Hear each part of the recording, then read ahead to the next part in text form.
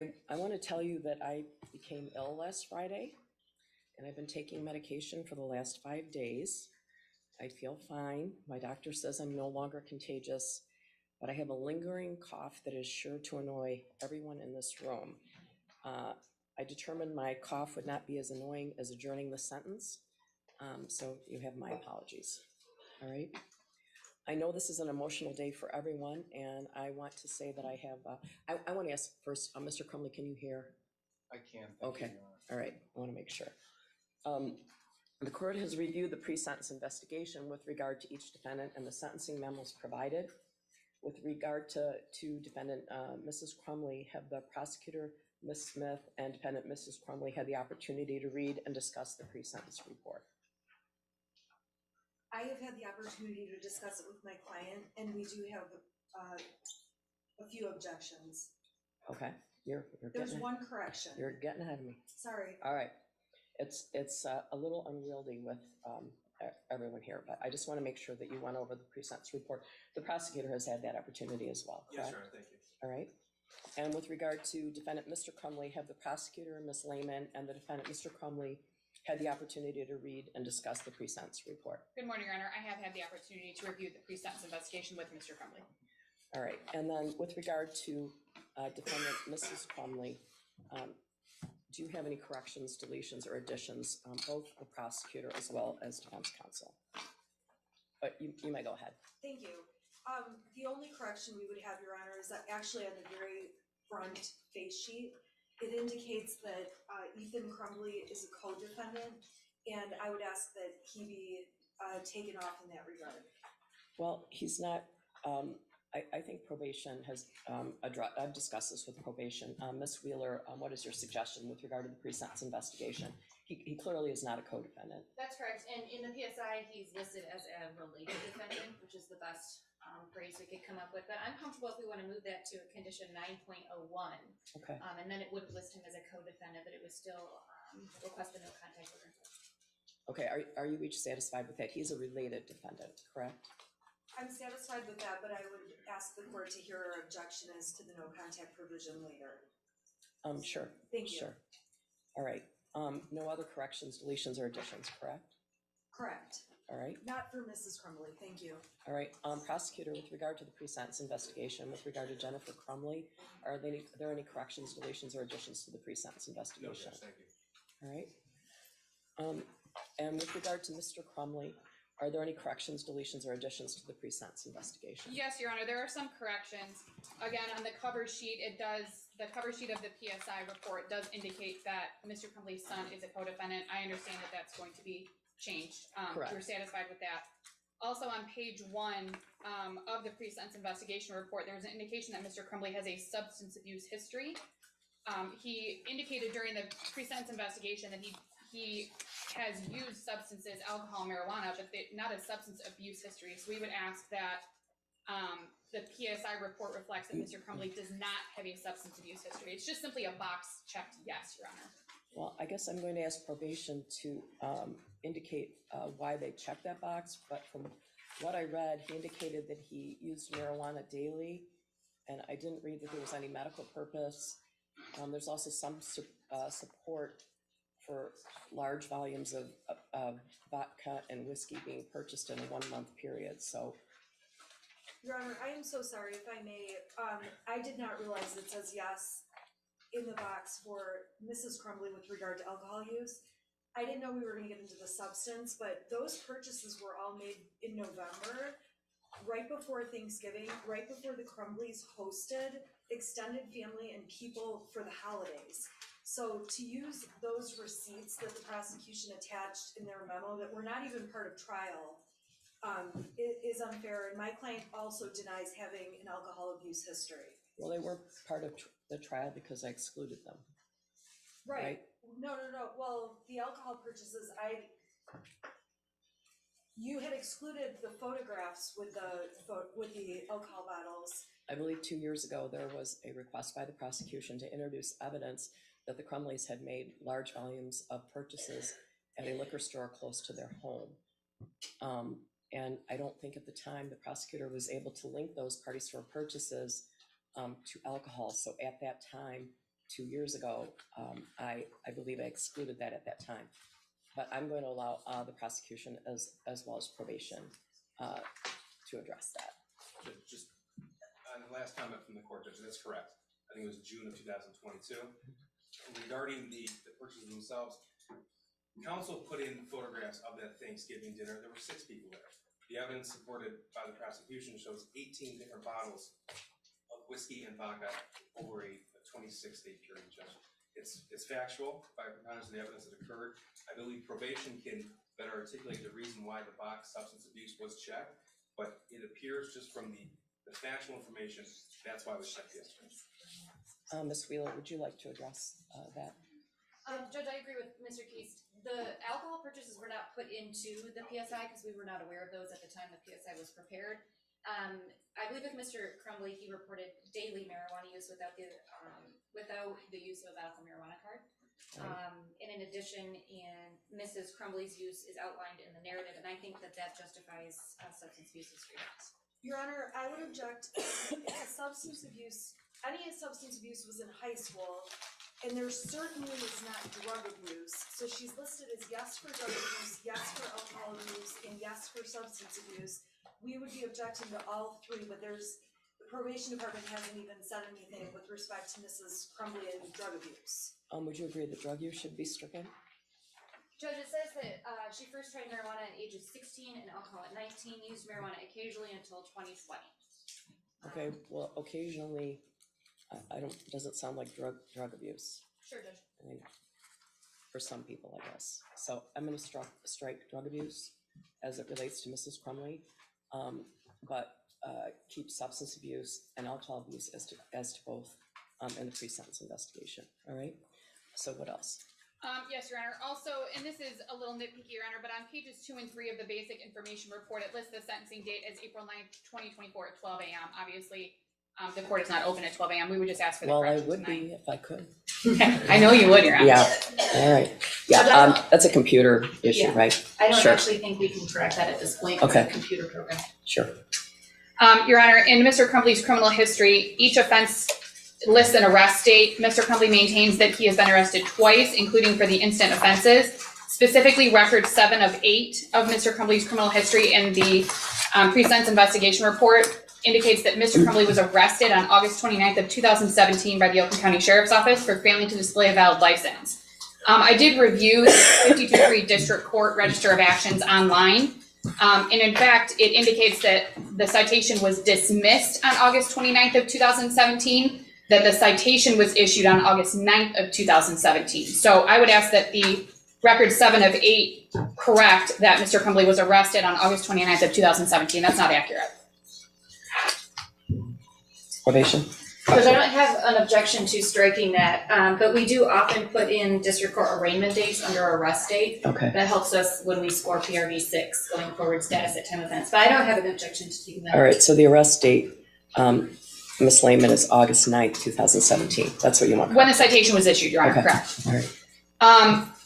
As it relates to substance use, Your Honor, and I should have said this a few minutes ago, in the PSI report, it indicates that Mr. Crumbley was using alcohol and marijuana from 1997 to 2021, but that's not accurate. During the pre-sentence interview, Mr. Crumbley was asked when he first used alcohol and marijuana, and he indicated it was 1997. So I would just ask for a correction, that it wasn't used that whole time, that it was a first use, and that it was, and then Mr. Crumbley first used marijuana at 21, then not again until it became legal in Michigan, I believe is what the indication was during the pre-sentence investigation.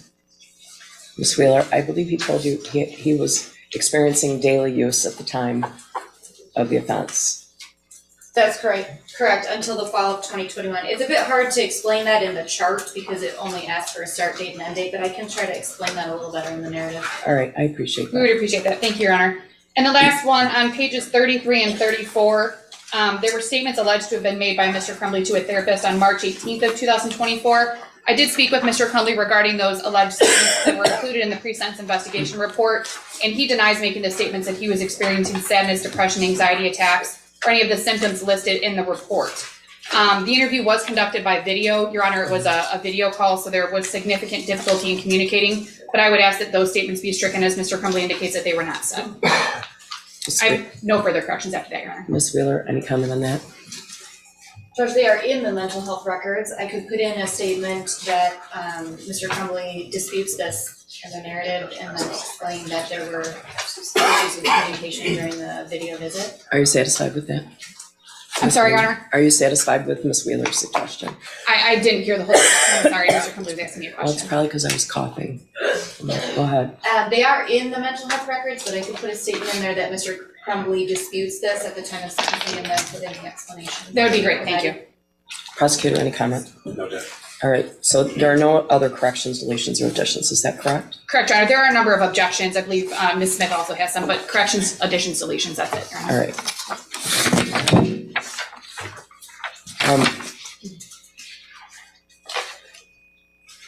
I want to point out that each defendant has a right to and will receive an individualized sentencing in this matter. I want to confirm, because the victims impacted are the same, the court felt it would be in the best interest of the victims, the defendants, and also judicially efficient to hear all of the victim impact statements at the same time. I want to be sure that neither defendant has any objection to that. No, Your Honor, that's fine, thank you. No objection, Your Honor. All right. What else about the pre-sentence investigation? Who would you like to go first, Your Honor? Would you like to go first? Sure. Your Honor, we would object to the narrative summary as written by probation and also the agent's description of offense. It's very obvious that probation did not sit through trial and hear all of the evidence that came out at trial. For sure. There is a number of mistakes and it is so biased that I would just make sure that ask the court to ask them to, there's so many mistakes. I mean, I could be on the record for 10 minutes going on with that, but the narrative is just not accurate. So I would ask the court to keep that in mind and make a note of that. Is the information gleaned from the police report? That's how a pre-sentence investigation is normally done.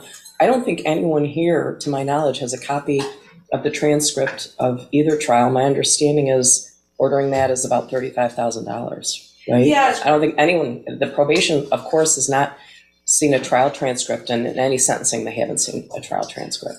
I do agree with you that the agent's description of offense is from the police reports and documents along those lines. However, the narrative summary of what was proven at trial, identifying 5 things against Mrs. Crumbley, is simply inaccurate.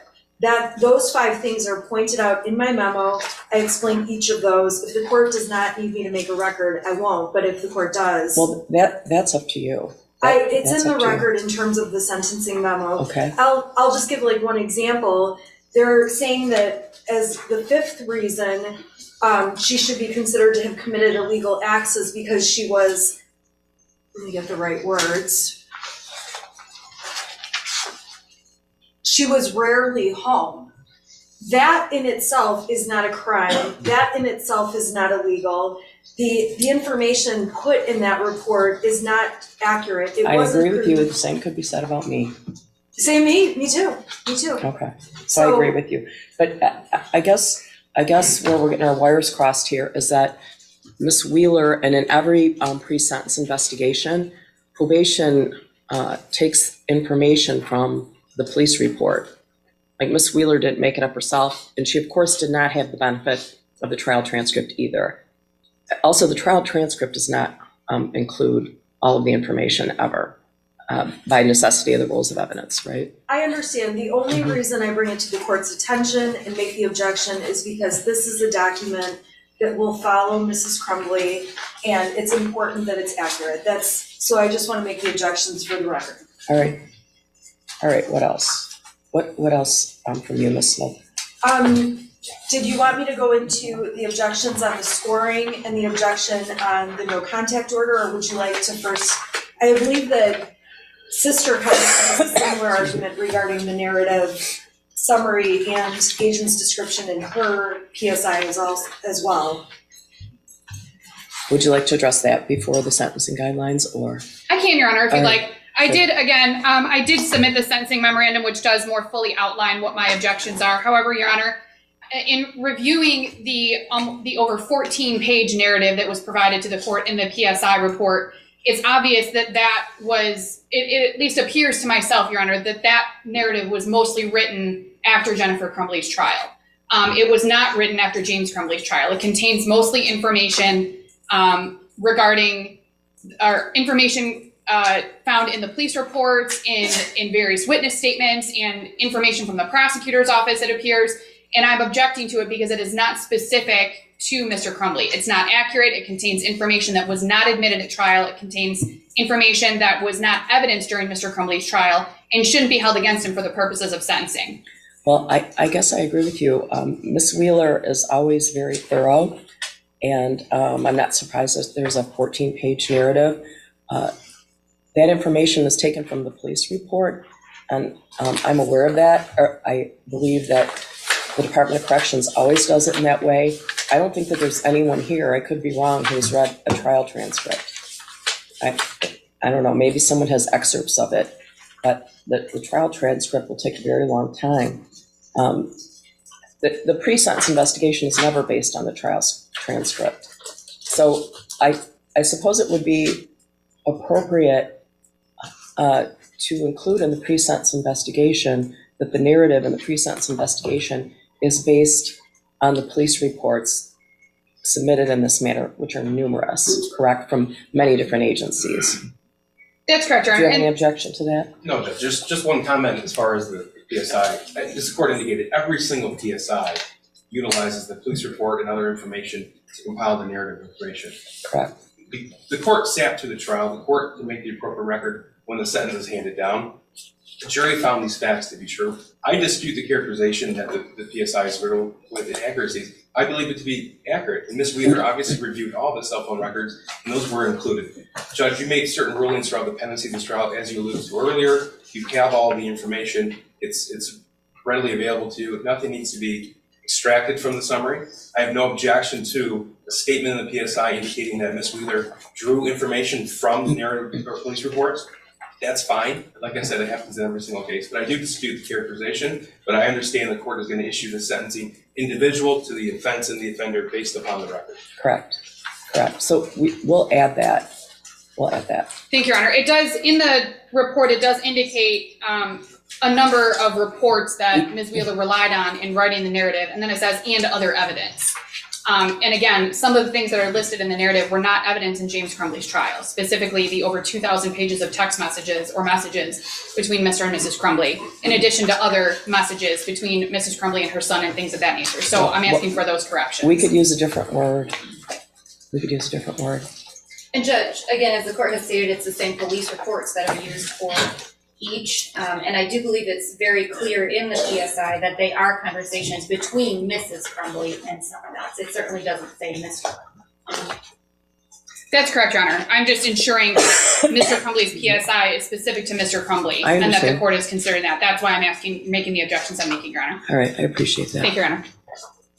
Okay, what else? Anything else about the pre-sentence investigation besides the sentencing guidelines, right? Aside from the sentencing guidelines, the other objection relates to the no contact provision proposed between Mrs. Crumbley and Mr. Crumbley, and I'm arguing on behalf of Mrs. Crumbley, obviously, and between Mrs. Crumbley and Ethan Crumbley. This is a family.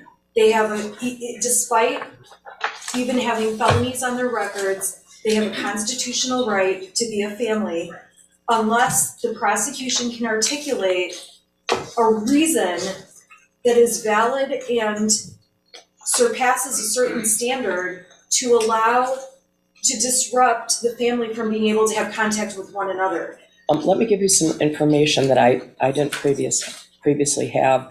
I've consulted with the probation department, the Michigan Department of Corrections.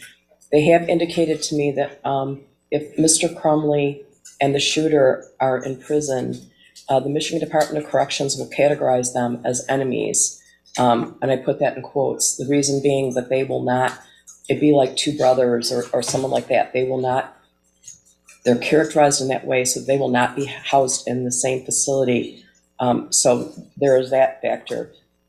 I think the other difficulty I'm having is that I got your sentencing memo at about 4:32 on Friday, and Ms. Lehman's I got over the weekend. So the prosecutor didn't have a chance to respond to that. So I'm not clear if there's, I guess I'm gonna ask if there's any objection, or if you'd like to file something supplementally. I've honestly never faced this issue. So, I don't know. I can just respond, my own response, Judge, is that we're asking that these defendants be treated like any other defendant Okay, in the Michigan Department of Corrections. all right, And it's my information that because they are co-defendants, the no contact will be in place. And because the shooter is a related defendant, no contact will be continued.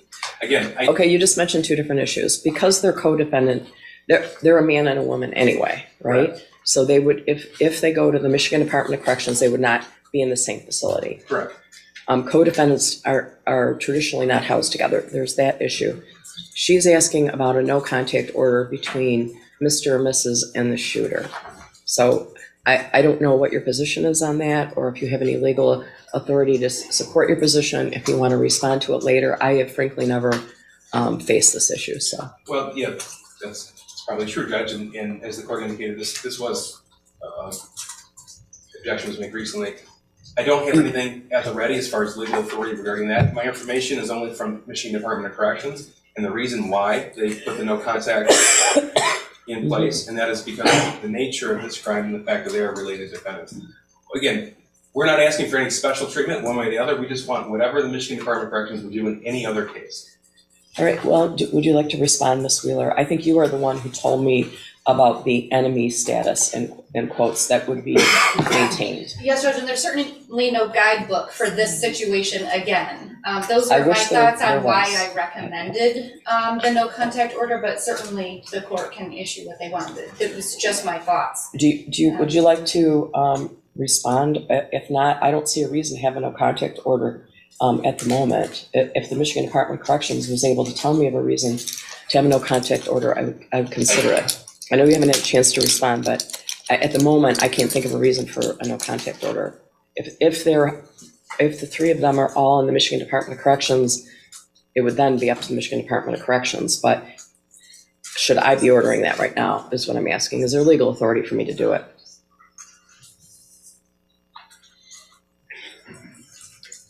The options are lifting the no contact order or allowing you to research further. We just don't want the sentencing to be judged, Judge. Me neither. I'm not adjourning the sentencing. In that case, Judge, could the court hold this in abeyance so we can respond? Yes. That would be, Yes. that would be my preference. All right, I'm going to do that, all right? Because I didn't really have a chance to respond to that. Just the issue of whether or not the three of them would have no contact via, I think if all three of them were in the Michigan Department of Corrections, or if one of them was somewhere else at some given time, is there allowed to be contact either by letter or phone or visit? That's what you're asking about. Yes, that's what we're Okay. asking about. All right, But we, obviously, if Michigan Department of Corrections is overseeing or if they're in a facility, there's rules they have to follow, and this court doesn't order all of the rules that have to be followed. oh, I agree. That's So- up to the Michigan Department of Corrections. So Correct. the court, obviously will give the prosecution time to file a supplemental response. We filed our response rather quickly because we were given the PSI last week, we were given the prosecutor's memo on Wednesday. And, I mean, obviously we got it, I got mine to the court date Friday, but there wasn't much time. I would also like an opportunity to either respond to their argument or to be able to brief the issue first, if the court would like, because it's my objection, more fully than I have been able to in here. You may. Okay. It's not something I've dealt with Okay. recently. I guess so I'm just asking what time frame the court would like, or, How long would the prosecution like to respond? A week's fine, Judge. Okay, so you are going to file something by April 16th, and then how would you like till the 23rd of April to respond? that would be great, thank you. I mean, they might do some research and find out there's no basis for it. I don't know. And Judge, I will look further into that and also provide the information. All right, thank you. Thank you. Judge, I'll communicate with the court, defense counsel information. Thank you. Your Honor, just for the record, I'm just placing my objection to the no contact order for the reasons stated in my sentencing memorandum. I will also file a reply brief on the 23rd. All right, thank you. All right, what else? Your Honor, the remainder of the objections for Mrs. Crumbley are based on guidelines All scoring. right, sure, Would the court like me to? sure. Okay. Your Honor, Mrs. Crumbley is objecting to the scoring of offense variables 7, 9, and 13, all based largely on the same reasoning. And so those offense variables are scored the way they are proposed by Michigan Department of Corrections based on the number of deaths that resulted and based on the number of persons injured. And the problem with it is that Mrs. Crumbley was found guilty of completing an act of gross negligence or failing to adhere to a legal duty. But when the shooter got the gun and made the decision to shoot multiple people, that took any and all culpability for the number of victims and put it in his hands. So the shooter, if he had gone out and shot one person, which if it's reasonably foreseeable he would hurt anyone, okay, one person might be reasonably foreseeable, those guidelines would be scored far differently. And just as a matter of course, the guidelines don't take into account a situation like this, much of the law in this case has been novel and new.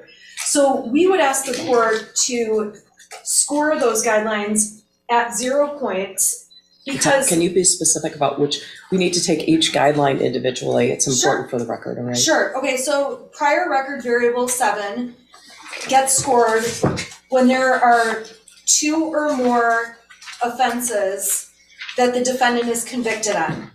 Mm-hmm. And the objection in this case is that the conviction is based on there being 4 deaths. The conviction is not based on Mrs. Crumbley committing 4 acts of gross negligence.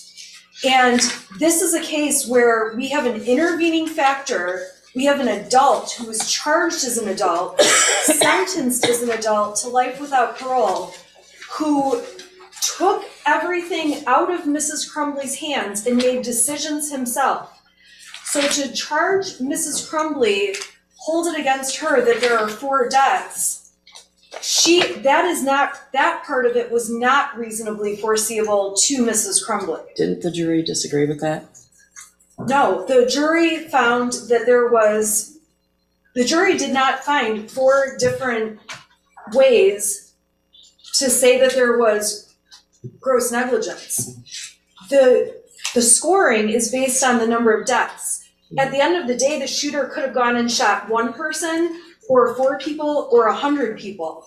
The problem is that even if it's foreseeable that something was going to happen, when the shooter intervened and made the decision what he was going to do as an adult that was convicted and held accountable for each of those 4 deaths and everyone injured, it came out of control from Mrs. Crumbley. So we object to the scoring that she committed 4 offenses. I agree with you, the jury entered 4 convictions, but the basis of it was 4 deaths. And it's not 4 acts by Mrs. Crumbley. This is a very unusual case. Well, if there were specifically 4 deaths intended, she would have been charged with homicide, right? Isn't that true? That would be true. Mm-hmm.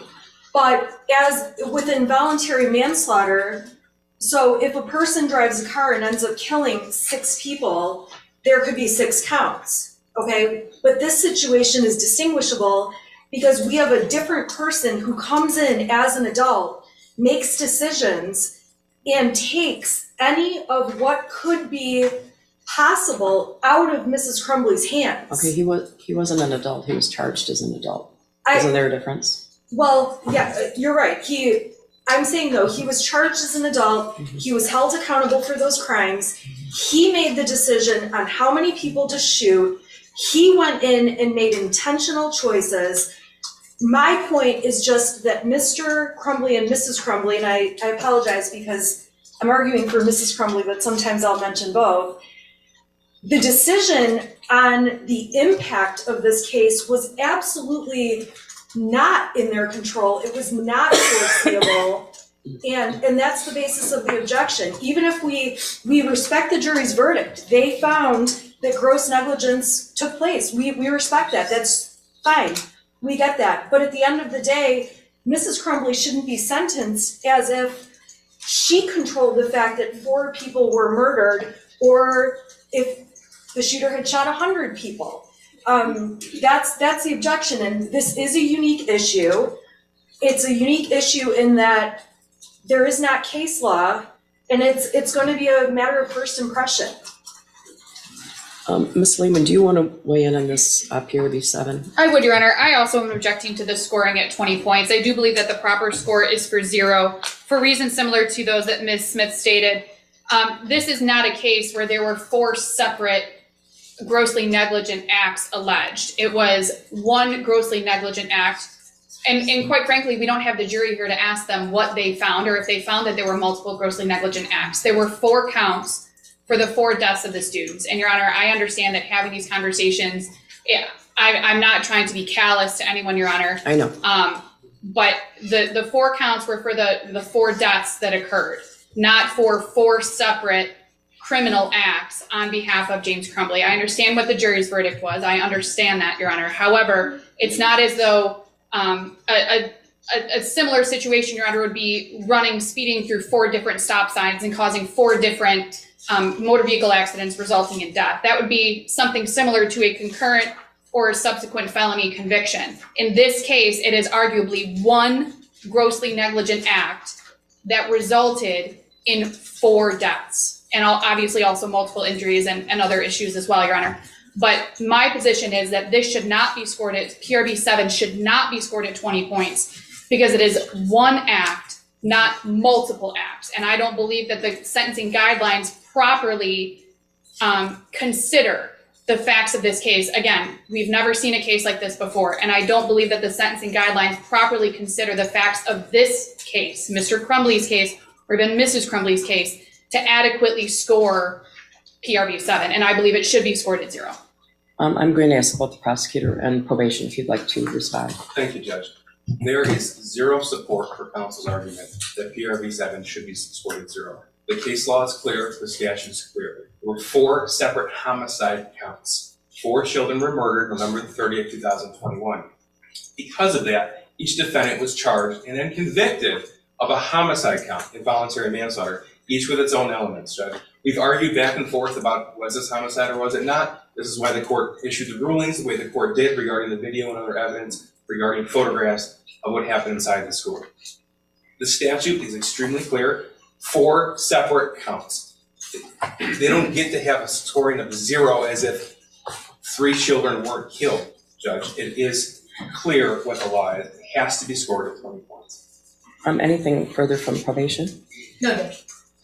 All right, well, I have reviewed this thoroughly, the sentencing memos that you have submitted, as well as the pre-sentence investigation, the statute and the case law, and I believe PRB 7 is scored correctly with regard to both defendants. Your Honor, the next objection that Mrs. Crumbley raises is on offense variable 9, which is the number of victims. This analysis is the same as the arguments I just made on prior record variable 7. When the shooter came in and made the decision on the number of victims, it became not a reasonably foreseeable conclusion that he would do what he did. And that is why scoring that at 100 points for multiple deaths, these guidelines don't take into account this very unique situation where a person, again, charged and convicted and sentenced as an adult, made that decision. And it violates due process and all of Mrs. Crumbley's constitutional rights to hold it against her that her son shot multiple people versus just 1. So we would ask that that offense variable be scored at 0 points. Ms. Lehman, do you want to weigh in now, or, yeah? I can, Your Honor, and that way the prosecution can respond once, Your Honor. All right, go ahead. OV6, again, it scored at 10 points. Are we talking about OV6 or OV9? I'm on OV6. Oh, wait, You said OV9 number of victims. I'm sorry, wait. I can do OV9, Your Honor, if you'd like, and then go back to OV6. I went to OV9. I can do OV9, Your Honor. Okay, go ahead. OV9, similar arguments to PRV7, Your Honor. It was not Mr. Crumbley who pulled the trigger on the firearm that killed the 4 students, Your Honor. I'm making the same arguments. I don't think that I need to reiterate them, but I believe that it should be scored at 0. Thank you, Judge. Regarding offense variable 9, the jury did find it was reasonably foreseeable. There's jury instructions 1615, 1618, 1610, Judge. 2 juries, 24 individuals, 24 citizens found them guilty and found this act to be reasonably foreseeable. Had they not, they couldn't have been found guilty. That's the law. Now, again, there is no justification for scoring at 0. They are homicide offenses. Each is a separate count. The statute is clear. The case law is clear. We provided supporting information and documentation in our sentencing memorandum. The scoring has to be 100 points. Anything, Ms. Wheeler, in addition? No, Judge, thank you. All right, well, I agree. I've spent, even before receiving any of your sentencing memos, I spent an incredible amount of time going through all the guidelines, and I believe that OV9 is scored correctly to pursuant to the pre-sentence investigation, the statute, as well as the case law in this matter. All right. Your Honor, Mrs. Crumbley's next objection is to offense variable 6, which is the offender's intent to kill or injure another individual. We would object to the scoring of this variable because Mrs. Crumbley did not have intent to kill or injure another individual, even if she was grossly negligent and obviously found guilty of gross negligence. That does not mean she intended to kill or injure another individual. We know who intended to kill or injure another individual, and that's the shooter. He was held responsible, he was charged, he pled, he was held responsible, and we would object to the scoring of OV6. Okay, OV6 says, or there was gross negligence amounting to an unreasonable disregard for life, right? Or. I agree with you, but the problem is that, again, these sentencing guidelines don't take into account another person coming in and making those decisions. So that's the problem, and that's what makes all of these guidelines not exactly fit with the circumstances of this case. You know, did you guys read, I sent you a case named Albert's. Did you read that case? I thought that was interesting. 258 Mishap 578. There, I thought that was telling. There was a number of victims in this apartment, and someone who was a fire starter, a known fire starter, injured all kinds of people there. And I think that had more to do with OB3, but I thought that was a telling case. Ms. Lehman? The difference, Your Honor, in that case, though, is that there wasn't somebody who was charged as an adult that intervened and made the choice to hurt everyone in that apartment building. That's the difference in this case, is that Mr. and Mrs. Crumbley did what they did or didn't do, but when their son came in and made decisions, again, it took it out of their hands. And if he had made the decision to do something different with that weapon, we wouldn't be here with that scoring. That's the difference. I don't think they were charged based on what he did with that weapon. They were charged with everything they did and didn't do up to the time that he used that weapon, right? What he did from the moment he started shooting is not really the crux. I agree with you, and that's why the problem is that because he got involved, the offenders in this case did not have any intent on their part, and so it just makes it very distinguishable from any other case of involuntary manslaughter. It complicates it enormously, and it really does become an issue of first impression in this case. Ms. Lehman? Yes, Your Honor. For OV6, it's currently scored at 10 points. The defense, Mr. Crumbley, requested it be scored at 0 points. the prosecution asserted two separate theories during trial, which were both read to the jury. We don't know which theory that the jury relied on. If they all relied on the same theory, if they all relied on different theories, if half of them relied on one and half of them relied on the other. Unfortunately, Your Honor, we don't know the answer to that.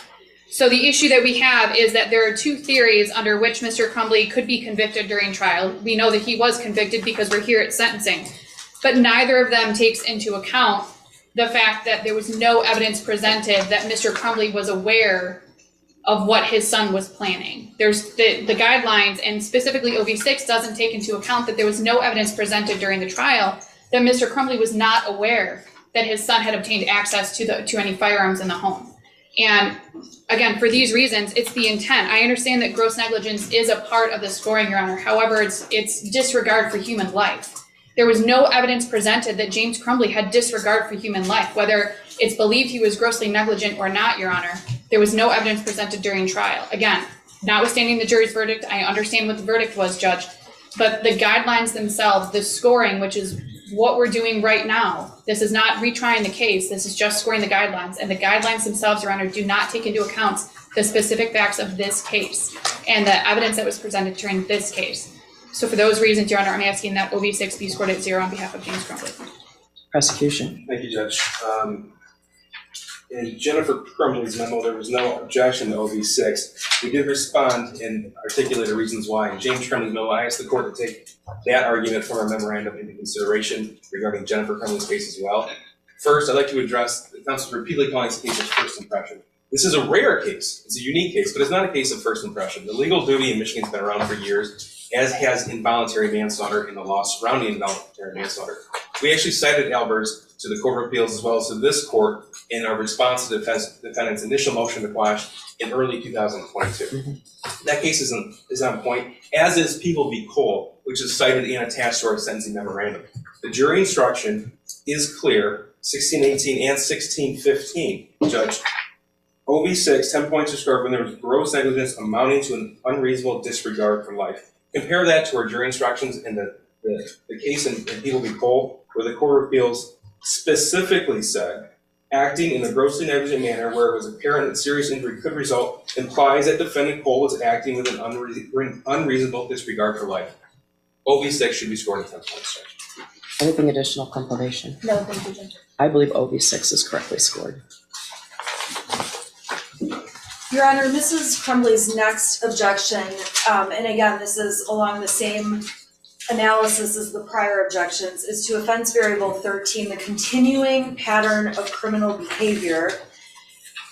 This case is scored based on there being 4 resulting murders and multiple injuries in this case. And again, this factor was ripped out of the hands of Mrs. Crumbley when the shooter decided to make a continuing pattern of behavior and resulted in multiple harms and murders.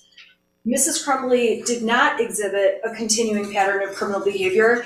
There were not 4 multiple counts of gross negligence, and therefore we would just object to being scored at all. Ms. Lehman. Yes, Your Honor. For OV13 for Mr. Crumbley, a single felonious act cannot constitute a pattern. People versus Carl, 322 Mishap 690, is a Court of Appeals case which indicated that a defendant's multiple convictions for reckless driving causing death or serious impairment arose from his single act of driving recklessly. He had passengers who were injured. There was at least one death that occurred. The Court of Appeals found that it was error to score OV13, even though the driver of the car, who was the defendant, struck and killed someone, and passengers in the defendant's car were seriously injured. So, Your Honor, this would be something similar. This is arguably one act that resulted in 4 deaths. This is not 4 separate acts. Going back to my discussion, and I believe PRV 7, Your Honor, running 4 different stop signs. Those are 4 separate and distinct acts resulting in injuries or deaths. In this case, we don't have that. It is arguably one grossly negligent act that resulted in 4 deaths. And Your Honor, I'm not in any way trying to minimize that those students were killed, Your Honor. But in scoring the points, it's currently scored at 25 points for the 4 deaths. and not 4 separate acts. Those 4 separate acts were committed by Mr. Crumbly's son, based on, according to the jury, his one act of gross negligence. And again, we don't know what act the jury relied on. We don't know if they believed that there were multiple. We don't know, quite frankly, Your Honor. But there aren't 4 distinct acts, 4 separate acts of gross negligence that resulted in each of the 4 deaths of the students. So again, Your Honor, for these reasons and the reasons that I stated in my memorandum, and I do cite additional case law for the court, I believe that OB 13 should be scored at 25 points on behalf of James Crumbley. Well, I did read the I'm sorry, 0 points, Your Honor. I did read the case law in your briefs, but I think there's some more recent case law provided by the prosecution in their brief. I don't know if it's Herman or Gibbs. Do you want to respond? Yes, Judge, briefly, thank you. First of all, OB 13 does permit the court to score 25 points when the incident occurred on one day. There was substantial evidence presented to the jury to show this was not one isolated act. Gross negligence occurred over a period of time. There was absolutely a pattern of gross negligence that culminated in the shooting on November the 30th, 2021. Just off the top of my head, buying the gun, not locking the firearm up, not taking him home when asked, not asking him about the gun on November the 30th, not reacting in a variety of different ways when shown that math worksheet November 30th. There wasn't one single act of gross negligence. It occurred over a continuum. We presented evidence in the Jennifer Crumbley case from March 2021 till December of 2021. In the James Crumbley case, again, March from 2021 to December of 2021. Over the period of those 8 months, Judge, there were a number of acts for this court to rely upon. We do believe that OB 13 is appropriately scored at 25. Anything else from probation? Again, I have reviewed all the PRVs and OVs and the case law and the statute, and I believe it's correctly scored. Your Honor, the next objection Mrs. Crumbley has is to offense variable 19. This is a different type of argument than the prior argument, so I just want to let the court know. This offense variable is to be scored when a defendant interferes with or attempts to interfere with the administration of justice. And the reason this was scored against Mrs. Crumbley is because of the claim that she tried to run and tried to avoid arrest. On the night before charges were issued, I texted Miss McDonald directly, which I attached to my memo, and said, And Judge, I know it's argument, Judge, but we've been over this before a number of times. And the court's, a charged felon doesn't get to text somebody. We've had this discussion. And the court has already indicated that, Judge. I ask we move on. I'm going to let her make her argument, but we've had this discussion before. Law enforcement does not have to ask for permission to arrest someone. If I have an outstanding warrant, one of these deputies could come up to this bench right now and cuff me. I understand that, but what the prosecution has done is put together a false narrative that's been repeated by the media over and over and over. And it's been repeated in court. Miss McDonald is the one who said they were in an industrial building. She's the one who used the word abandoned. It was a warehouse, a non-retail place that was closed at night. Right? It was not a warehouse. It was a building that had businesses in it. It was a non-retail building. No, there are retail businesses in there, and there are businesses in there that are not retail businesses. Either way, it was not an abandoned warehouse. Okay. Okay. And then the prosecution argued and put on the record. I guess it's hard for me to understand why it matters whether it was abandoned or not. Okay, because the narrative the media has played over and over and over repeats inaccurate information. I can't control the media, trust me. I understand. However, the prosecution also stated falsely and knowingly falsely, based on the fact they had a video of when Mrs. Crumbley and Mr. Crumbley were found. The prosecution claimed they were crouched near a mattress, which is just not true. They were laying on mattress. Right. At the time, though, they made it sound like they're crouching and hiding, and the media reported that over and over and over, and that has been a major problem throughout this case, and why I asked this court for a gag order. And we were thankful for the gag order. It did eliminate some more of the narrative coming out. But the prosecution very successfully painted this picture of people on the run. Meanwhile, Miss Lehman and I can't do anything more to get our clients turned in. We are desperately calling the prosecutor's office, filing appearances with the court, making arrangements. Our clients are being threatened so badly, they are terrified to just go walk into a jail where everyone is looking for them in Michigan. We plan to be with them as their attorneys, and it's complete garbage that the prosecution has been able to carry this narrative out through trial. And that's why I did attach my text messages to Ms. McDonald letting her know. All she had to do was say, I am charging. She did not let me know. She does not have to do that. It's a professional courtesy that most prosecutors do. It just is. Not in a case like this. Evidently. Ms. Lehman? Because, well, there's different arguments for each defendant. That's correct, Your Honor. They are different arguments. Okay. So I just want to address this briefly, Judge. First of all, this court may recall the text messages that the court allowed to be admitted in the Jennifer Crumbley case. At 11:16 p.m. That's correct, Judge. Text message between Shannon Smith and the defendant. Mm-hmm. We're hiding out. We may have been found. And then the response was, oh shit. Object, Judge, I object. That's not what it was. that's admissible evidence. Right, but that was not texted by Mrs. Crumbley. Okay, well. She was already asleep. Okay, here's the problem with that. Because the evidence has shown, both of the defendant's sentencing memos address the arrest in Detroit. You've suggested on numerous occasions that the prosecutor was required to make arrangements with one or both of the defendants to turn themselves in. I know that in circumstances where someone is charged with a retail fraud, something like that, you might get a come-in letter. They're not required to do it. Do we all want things to happen the nice way? Sure, but it's not true. Law enforcement is not required to ask permission to arrest people. The fact of the matter is the charges were announced at noon. They knew about the charges. You knew about the charges, right? Not until after the press conference. At noon. And then we were trying to It's make my dime. arrangements. It's my dime. Sorry. They do not have to make arrangements with you. I know that's the nice way. That's the safe way. The fugitive apprehension team was in contact with you. The defendants were aware and did not turn themselves in. They went to a non-retail establishment in Detroit and hunkered down. It's unclear to this court, to this day, whether they intended to flee the state. But the fact remains that they brought the circus to the city of Detroit. They did. There's also been testimony by Mrs. Crumbley and an allegation by Mr. Crumbley in the sentencing memo that the defendants were not avoiding detection in that building. That allegation flies in the face of the testimony at each of the trials. We had testimony from Luke Kirkley. He testified that he made eye contact with Mr. Crumbley in the parking lot. He went back into the building.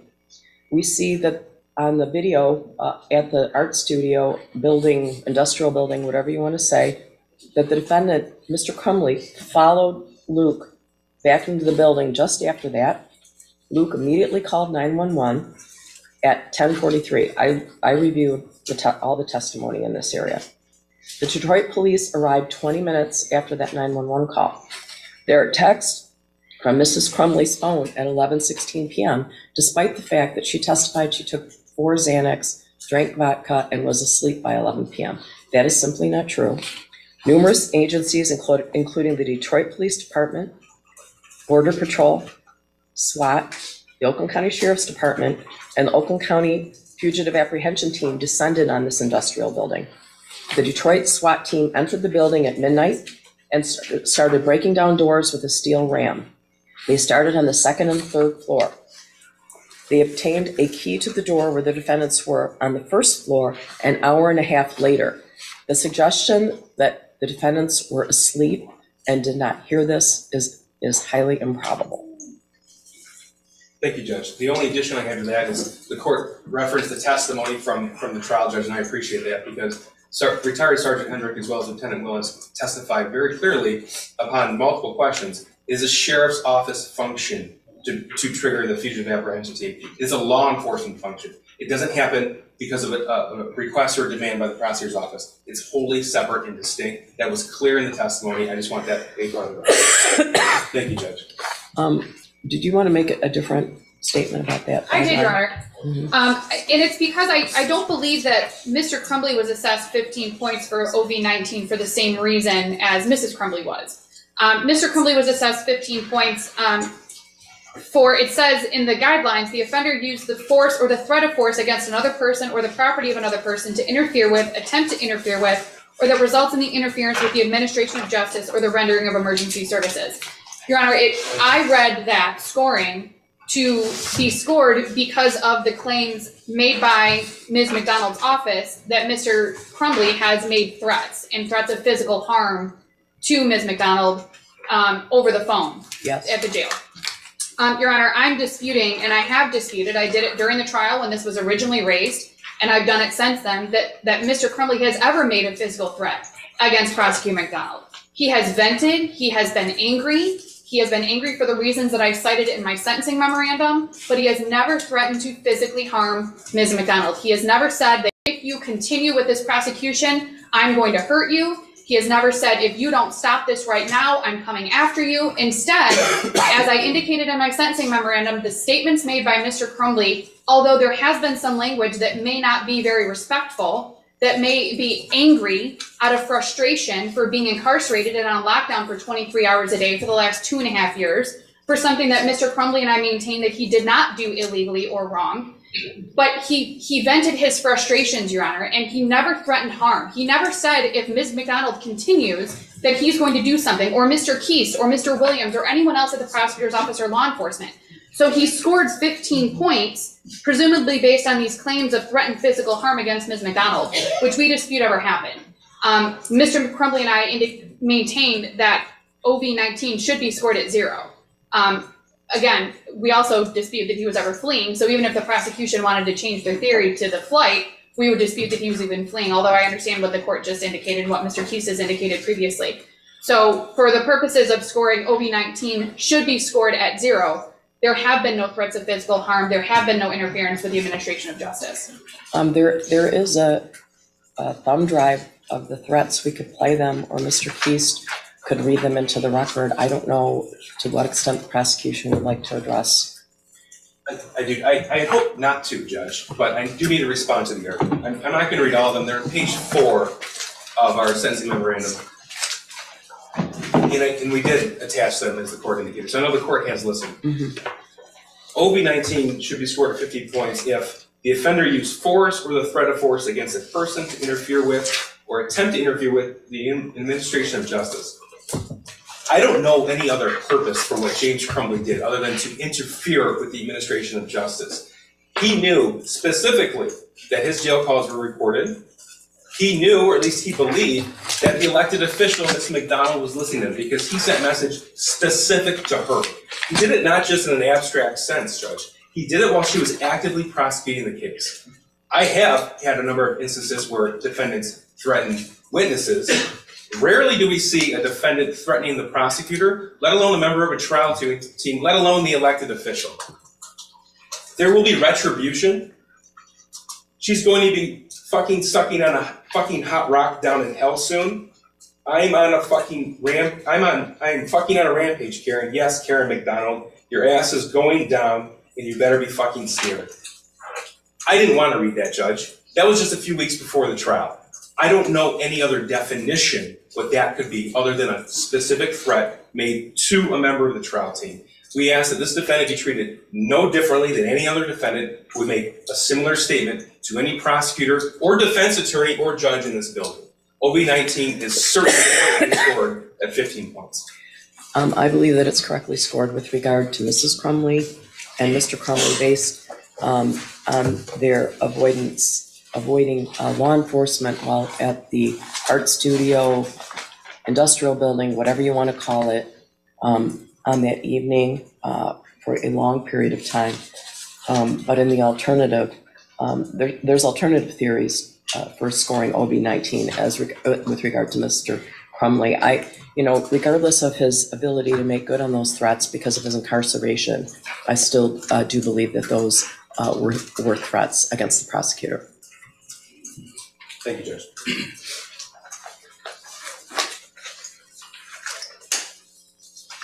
Your Honor, Mrs. Crumbly has no further objections to the scoring at this time. Ms. Lehman. Mr. Crumbly has no additional objections to the scoring, Your Honor. All right. All right.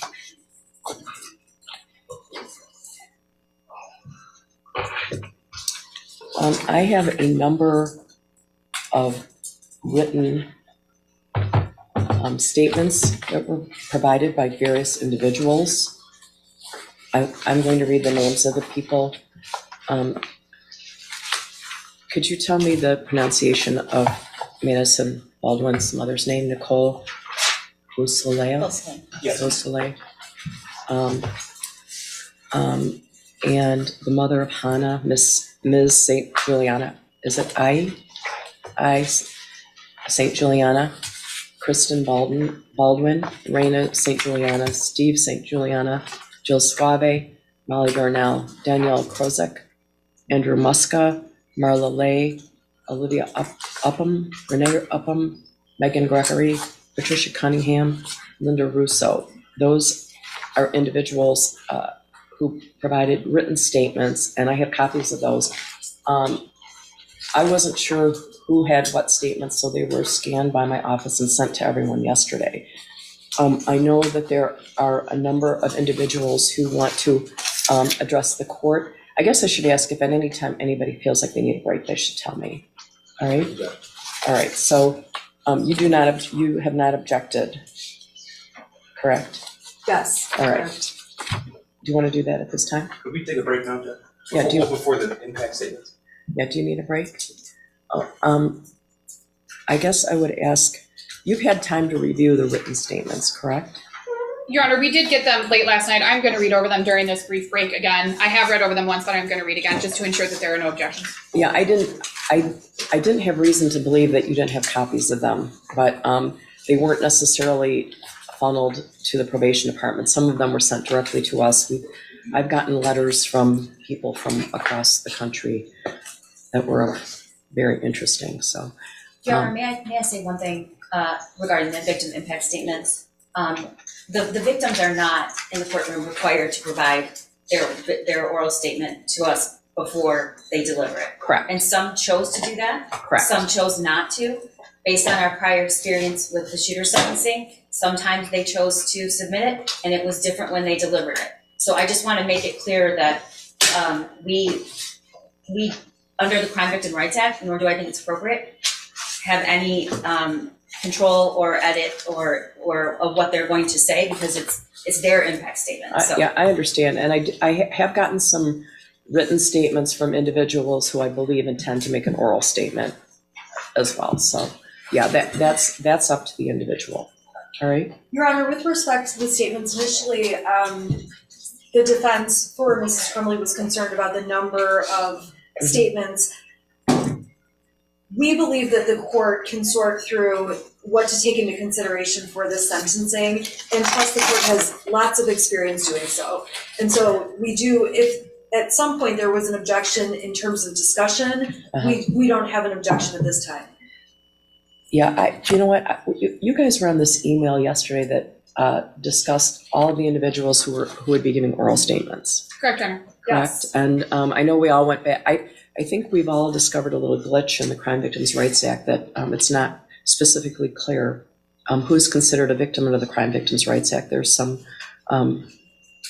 difference of opinion maybe, but I'm again relying on Albers that discusses OB3 and gives a broad definition of who a victim is. In any event, I am inclined to hear oral statements from all the individuals that were listed in the email that went to all of you last night. All right. I have no objection to the individuals on that list, Your Honor. All right. Yeah, same here. And I certainly would appreciate you making any objections to their statements at the end of their statement, right? Your Honor, I don't know if we need to approach on that because there was some discussion by email about the objections. Okay, well. Or maybe we can handle it during the break, Judge. All right. When you say making an objection while the individual, I'm going to insist that everyone keep their statements directed at sentencing, for sure. All right? Your Honor, I don't anticipate, and I don't believe Ms. Smith would anticipate making objections to a victim impact statement. Obviously, things could arise, Your Honor. Excuse me. And obviously, we have duties to our clients as well. We wouldn't be doing it in a disrespectful way to anyone, Your Honor. But we would just ask, again, you've already reminded the court, I'm certain that the prosecutor's office has reminded anyone making a statement what the guidelines are in relation to those statements. So I don't anticipate having to make an objection, Your Honor, but obviously if one arises, an objection would have to be made, Judge. All right. Do your clients need to go downstairs? Yes. Yes, Your Honor. Just two things briefly. There are no guidelines in a victim impact statement. It's how the victim's impacted. It's personal and unique, Judge. Sure. Obviously the court knows that. I just wanted to make sure we were clear on that. But they have to be directed at sentencing, the statements. Yeah. And one housekeeping matter, we just need to add in, we can stipulate, with the defense will stipulate, we add in the additional victim impact statements received last night, as well as James Crumbley's GED verification, just for the PSI. Oh, I didn't ask you if you had any additions to That's PSI, all. did I? I'm sorry.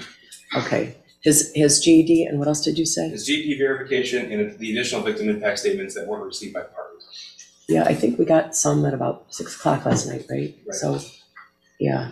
If you're not in receipt of something, you should let me know. It was hard to determine at one time who was receiving what, so. If maybe we can discuss with the prosecution who we should have impact statements from and determine whether or not we are missing any impact statements, the written impact statements, because we did receive some later last night. I don't know if. Yeah, we sent those last night. I received what the court sent and what's in the PSIR. Correct.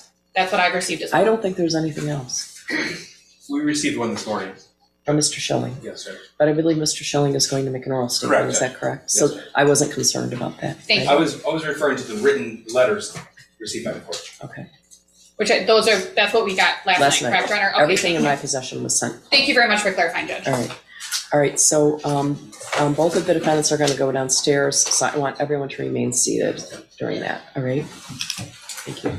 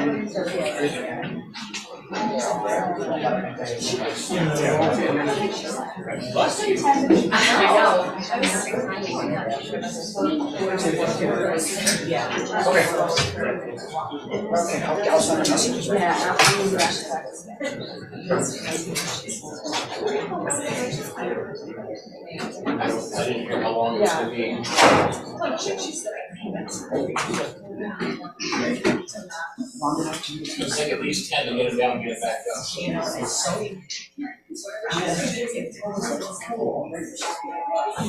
Yeah, so I was wondering, we gotta hold those doors.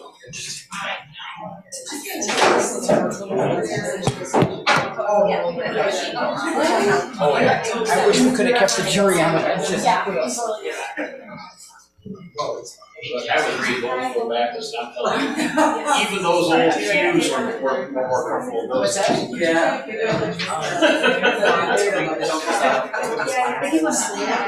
Haircuts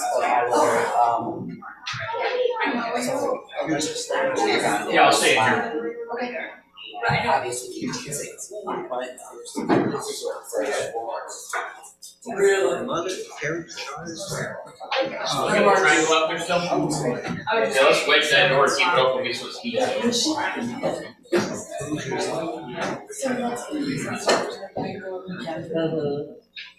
Let's see this how it says. Oh.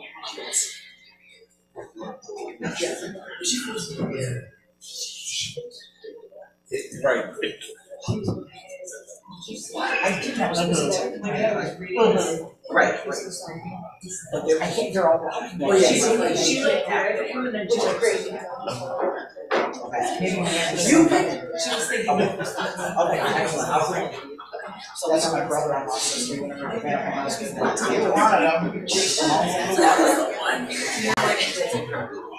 Oh, yeah. Okay, thank you. I told him back at the station. Stuff like that.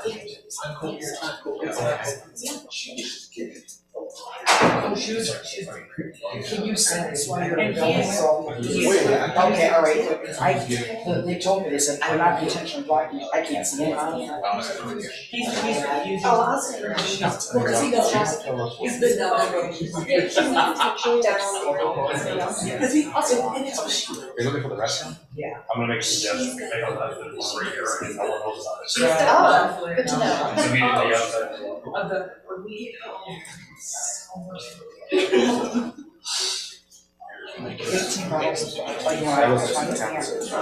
Nothing.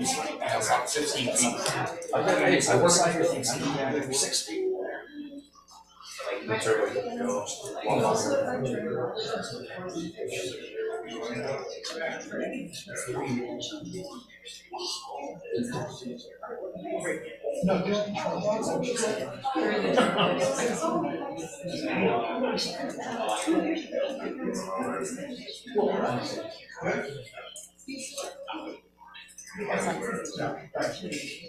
Right. All I know is I haven't finished since 2017. Finished, yeah. Always fell asleep. Or I just, just I used to not shut up and come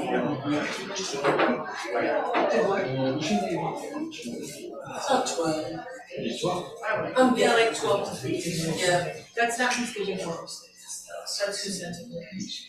Here's the thing, she knows.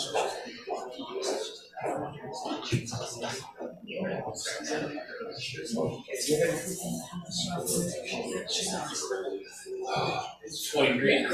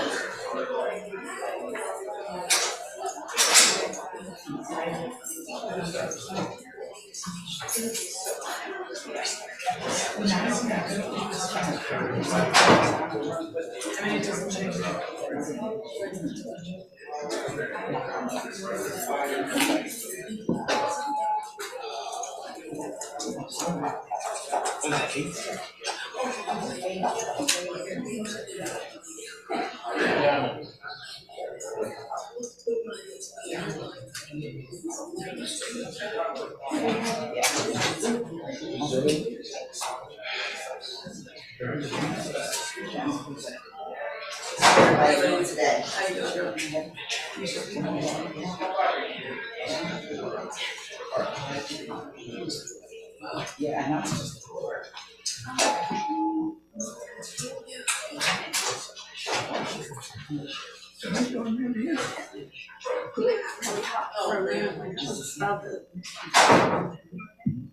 catch.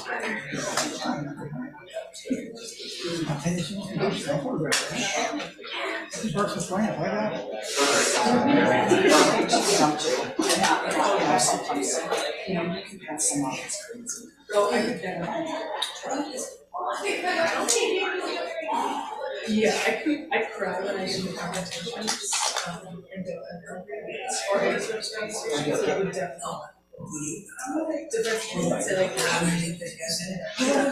can't do that. I'd be like in tears. No matter what story you're writing, you still make comment just because you don't have any more. I swear. I turned it into a Trump. And I'm like, the story has nothing to do with it. It always goes back. It always goes back. Like it says, it doesn't matter what. Because you don't have to.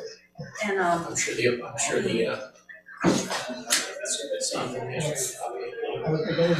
oh yeah. Add a year out. It's like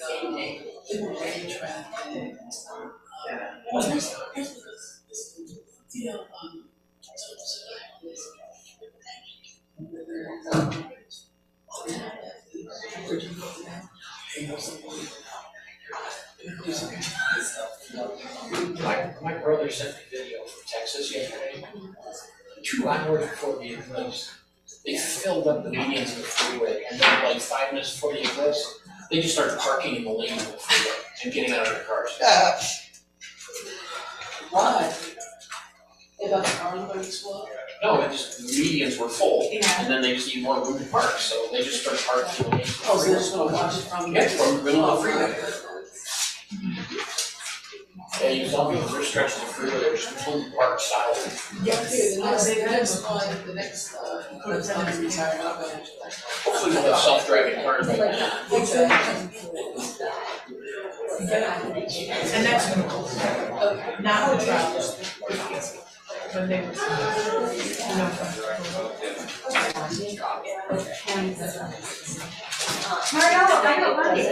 Oh, did you? Yeah, you did. They told me earlier, I didn't.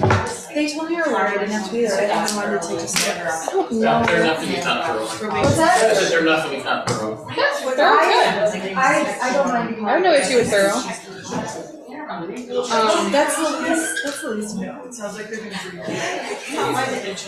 Did we object To what? movie 9 under my girl? I objected to it and you jumped. Okay, I think we got I did you pick it up? Yeah. It's like, Yeah. I forgot this is I didn't use this for her.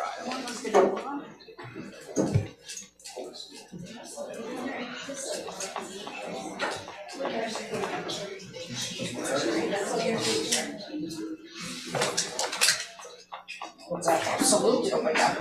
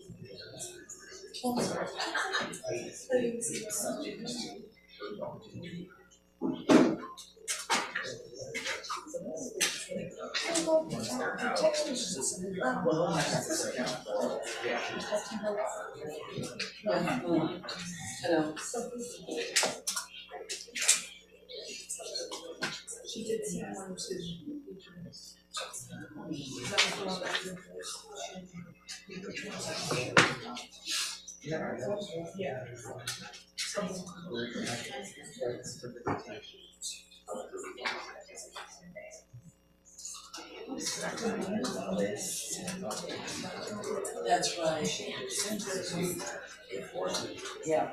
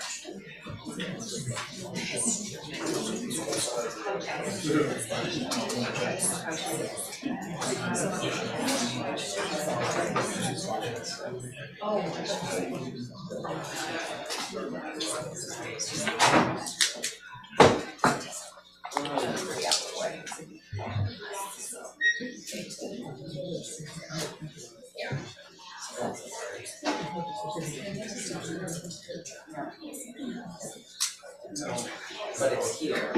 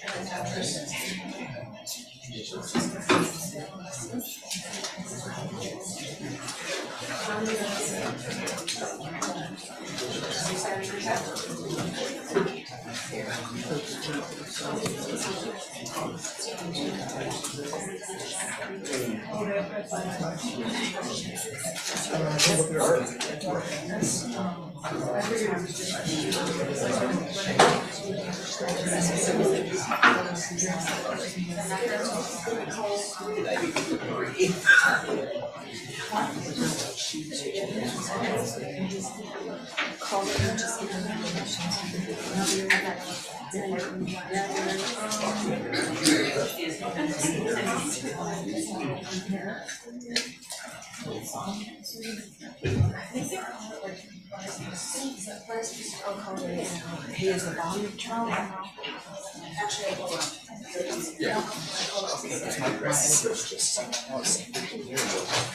Me. That was very unnecessary.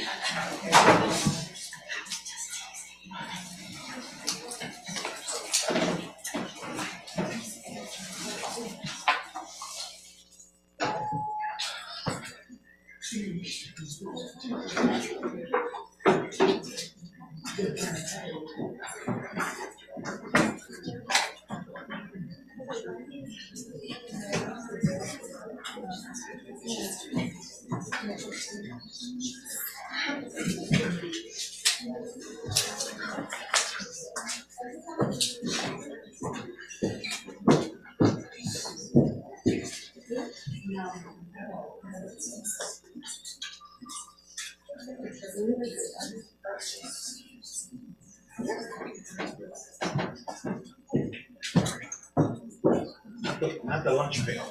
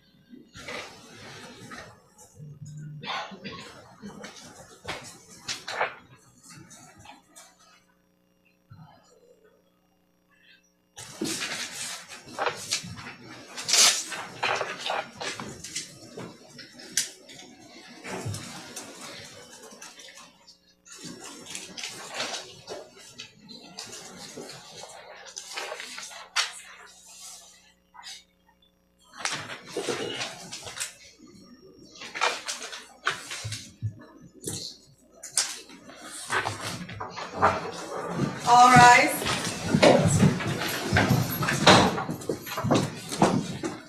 Good morning, you may be seated.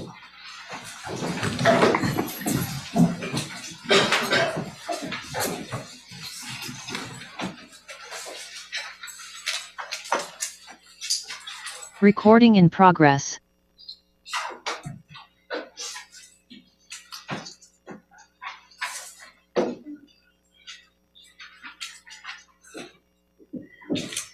Your Honor, calling People v. James Crumbley, case number 22-279-989-FH. Calling People v. Jennifer Crumbley, case number 22-279-990-FH. Thank you, good morning, Mark, case on behalf of people. Karen McDonald on behalf of the people. Good morning, Your Honor. Marielle Lehman on behalf of James Crumbley, who is seated to my right. And I'm Shannon Smith on behalf of Jennifer Crumbley, who's seated to my right. Good morning. Now we're going to conduct the oral victim impact statements, correct? Your Honor, if I could have just a couple of very brief moments. I neglected to make an argument on OB9 earlier. If the court could just allow me to make a very brief record, I would appreciate it. Okay, go ahead. Thank you, Your Honor. Very briefly, People v. McGraw 484 Mich 120 is a 2009 case which indicates that the sentencing guidelines and scoring of those guidelines are limited to the sentencing offense. Obviously, we have 4 separate counts in the information in this case. People versus Vanilla Machado, that's a hyphenated name, 489 Mich 412, is a 2011 case which states that you cannot aggregate offenses for the purposes of scoring. So where they're separate, in that case, it was assaults. They couldn't aggregate the assaults for the purposes of scoring, that each assault had to be scored separately. In this case, the score for offense variable 9 is 100 for the multiple deaths that occurred for the deaths of the 4 students. I'm objecting to the scoring of 100 under Bonilla Machado because each death is supposed to be counted separately and individually and not aggregated for multiple deaths. And that was the only objection I wanted to make. Mr. Keast, I'm going to allow you to address that. I think you already did, but. I did, Judge, yes. Okay. If probation has anything to add to it, to defer to Ms. Wheeler, but we've already made this argument. Ms. Wheeler, anything else? Judge, only the sentencing guideline manual states that you cannot aggregate victims of separate crimes, but I think the defense argued earlier that this wasn't a separate crime.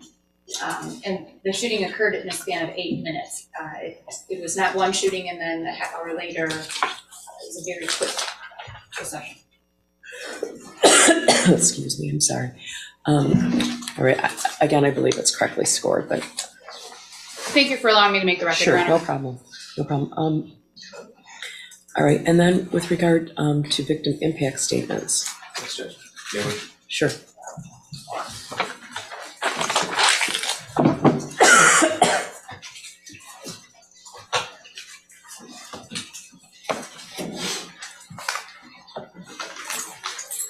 Good morning. Good morning. I wasn't doing a great job at the French pronunciation of your name, Nicole Beausoleil, correct? Correct. Was that right? Yes. All right. What do you have to say? Deep breath.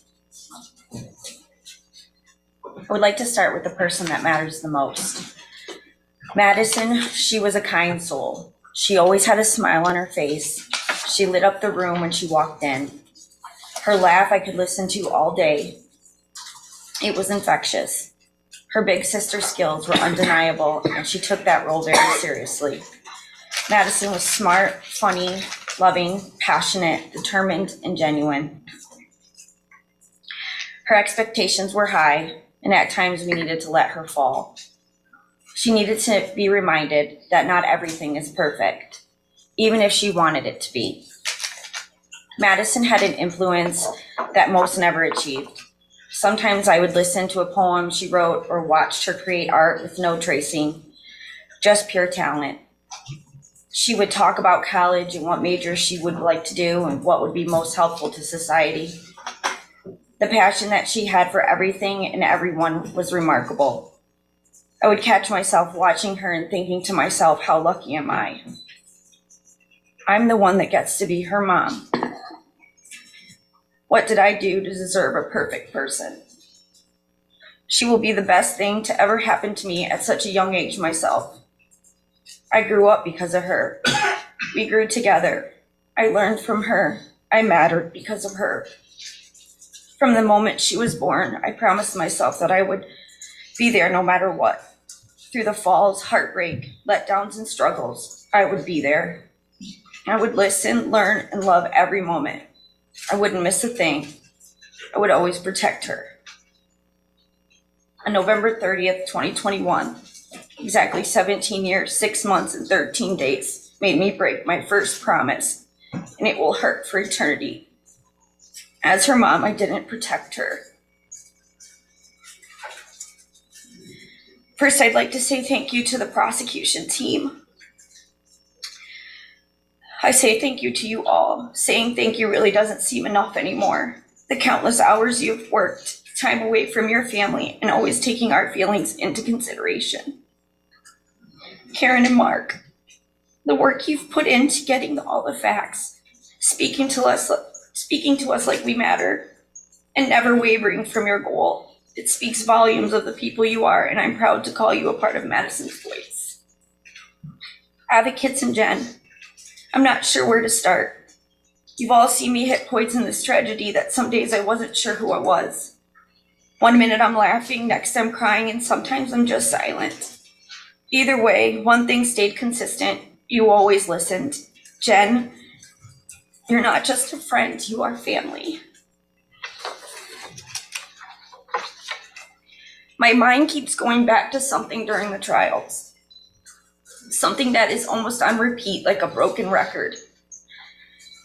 It's something as a mother I can't understand, and honestly, I don't think any mother would understand.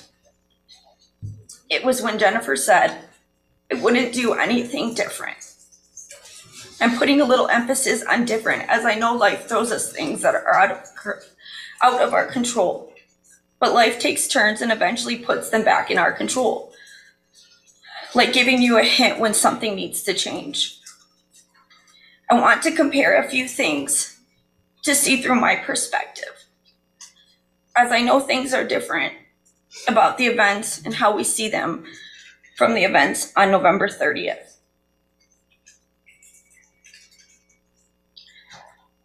While your son was hearing voices and asking for help, I was helping Madisyn pick out her senior classes.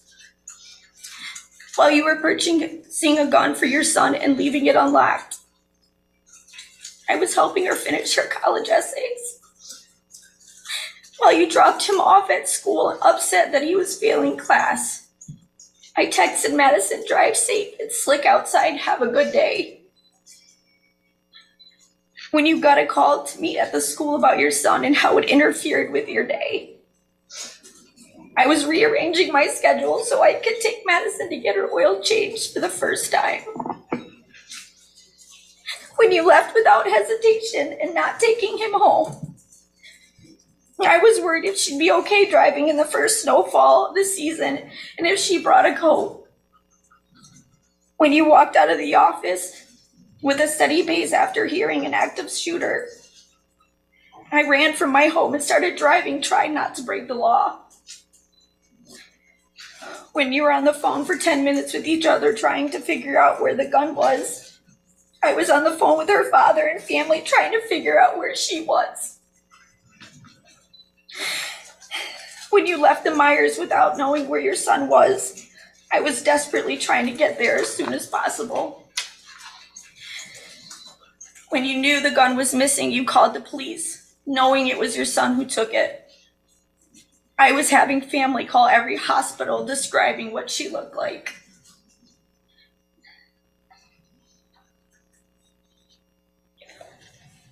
When you texted, Ethan, don't do it, I was texting Madisyn, I love you, please call mom. When you found out about the lives your son took that day, I was still waiting for my daughter in a parking lot. When you questioned the reasoning on why you would do this, I was questioning if I was doing enough to find her. When you got a chance to speak with your son, seeing him alive and showing no support, I was watching families reunite with their children, waiting for my moment. When you asked him why, I was waiting for the answer onto why the last bus never came. When you and the police showed up at your house, you didn't understand why they were there. And I was asking police if they checked every possible location and if I could go search too. When you texted about not losing your job and you needed a lawyer, I was still calling my daughter because she came first in all parts of my life. When you could leave your house, I was still a prisoner in Myers. When you worried about what people thought of you and feeling threatened, I was learning your son threatened my daughter and fatally shot her in the head. When you drove to get your burner phones for communication, I was laying on the floor in Myers for hours crying because I forgot how to speak. When you checked into your first hotel, I was telling Madisyn's 11-year-old sister she was gone. When you cared more about yourself and getting alcohol and supplies, I was identifying my daughter at a medical office wishing I could take her place. While you were hiding, I was planning her funeral. And while you were running away from your son and your responsibilities, I was forced to do the worst possible thing a parent could do. I was forced to say goodbye to my Madisyn. We all see things different. Some prioritize and some don't. Accountability can only be given if you actually try it in the first place. As a parent, we all make mistakes. This is a normal way of life. Usually when mistakes happen, we learn from them. We try to fix it or talk it over. But continuing to make the same mistake over and over again is no longer a mistake, it's a choice. That becomes a decision. Those decisions that you made ultimately took my daughter's life. Because you decided that you didn't want to parent and listen to your son, you took the right away for me to be a mother. You do not get to decide that. You do not get those privileges. You are not above anyone. I love being a mom. It's the one thing that I'm truly great at. You cared more about your well-being than the one life that you should put above anyone, your child. And because of that, you both took 4 beautiful children away from this world. Being a parent is the part of life that you should hold to the highest level. It's an honor to be a mother or a father. Even when you think you have done your best, you continue to do more. Unfortunately, you never made it to level 1. You say you wouldn't do anything different. Well, that really says on what type of parents you are, because there's a lot of things I would do different. But the one thing I would have wanted to be different was to take that bullet that day so she could continue to live the life she deserved. You show no remorse, no respect or compassion for our family. The same traits that you've bestowed upon your son. The traits that you have torn my family into pieces. The lack of compassion that you have shown is outright disgusting. Not only did your son kill my daughter, but you both did as well. The words involuntary should not be a part of your offense. Everything you did that day, months prior, and days after were voluntary acts of your son to commit a murder. Not just one, but multiple. Shaking your head during a verdict is the utmost disrespectful thing I have ever witnessed. At that moment, you felt your life is more valuable than my daughter's. I will say that will never be true. You created a life that you took for granted. You decided that parenting wasn't a priority. Putting your child first should be the only priority. You didn't, and because of that, I've lost my daughter. I had to get answers after her death. Watching the video, hearing testimony on how your son executed my daughter, watching him put the gun to her head as she covered her head and pulled the trigger. Seeing pictures of her laying in her own pool of blood, knowing her body sat there for hours, that rigor mortis had already started to set in. so that when I identified her, her body was in a state I couldn't imagine. Hearing her sister scream over and over again night after night, watching her family and her friends fall apart. You created all of this. You created your son's life, which then allowed this to be his path, which should be yours as well. You don't get to look away. You don't get to cry. I didn't get that choice. You failed as parents. The punishment that you face will never be enough. It will never bring her back. It will never be a loss that you have suffered, and it will never heal the pain. Because one day you're going to be able to see your son, visit, hear his voice, possibly laugh, maybe see him grow. I will never see that again. The so-called loss that you say you have suffered doesn't even compare to the loss of a child. Your Honor, I request that the maximum sentence be enforced, as it will never come close to the life sentence I was given. A life sentence that I didn't ask for, but a choice that was made for me. A life that I will suffer because of their negligence. Thank you. Thank you for being here.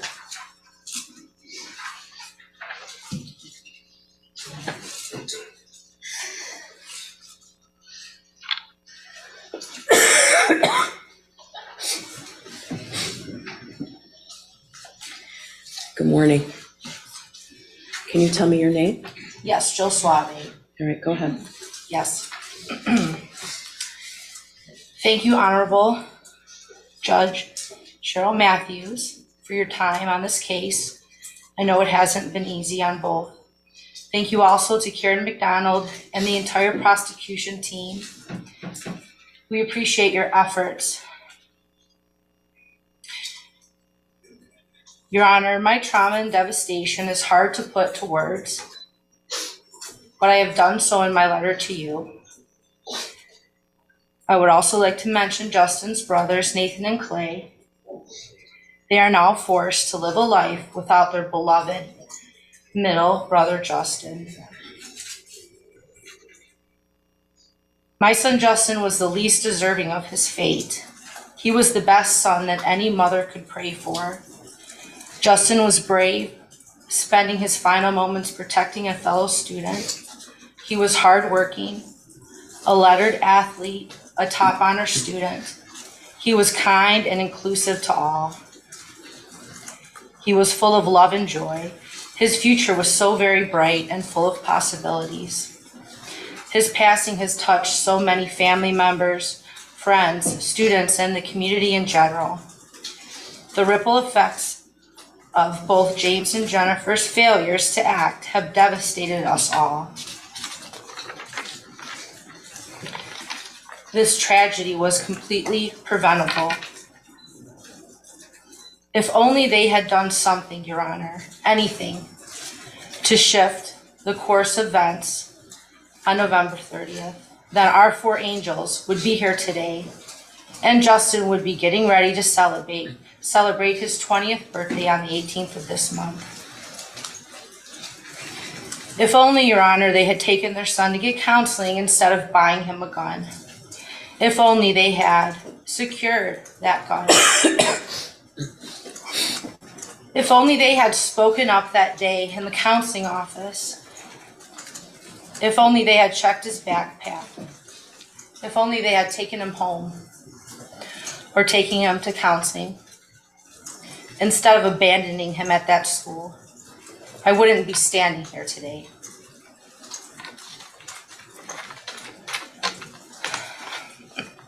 Your Honor,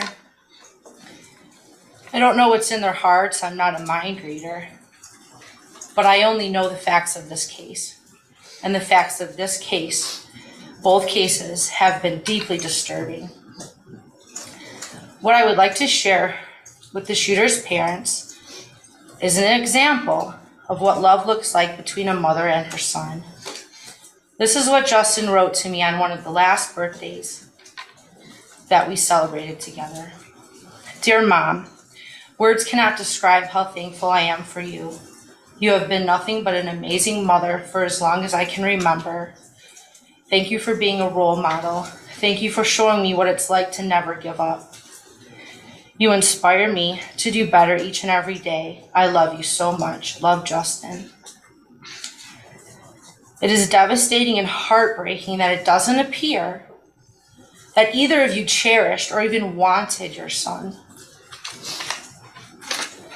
But I wholeheartedly wanted and cherished mine. You have failed your son and you have failed us all. This failure had deadly consequences that can never be undone, that can never be made right. I am asking, Your Honor, for the maximum sentence allowed. Thank you. Thank you for being here. Thank you.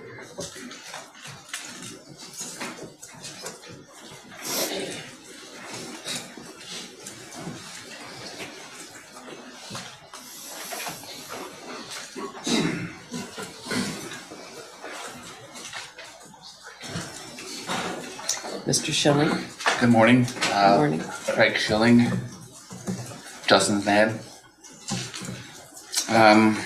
So Honorable Judge Matthews, for the second time in 6 months, I find myself standing in front of a packed courtroom of victims.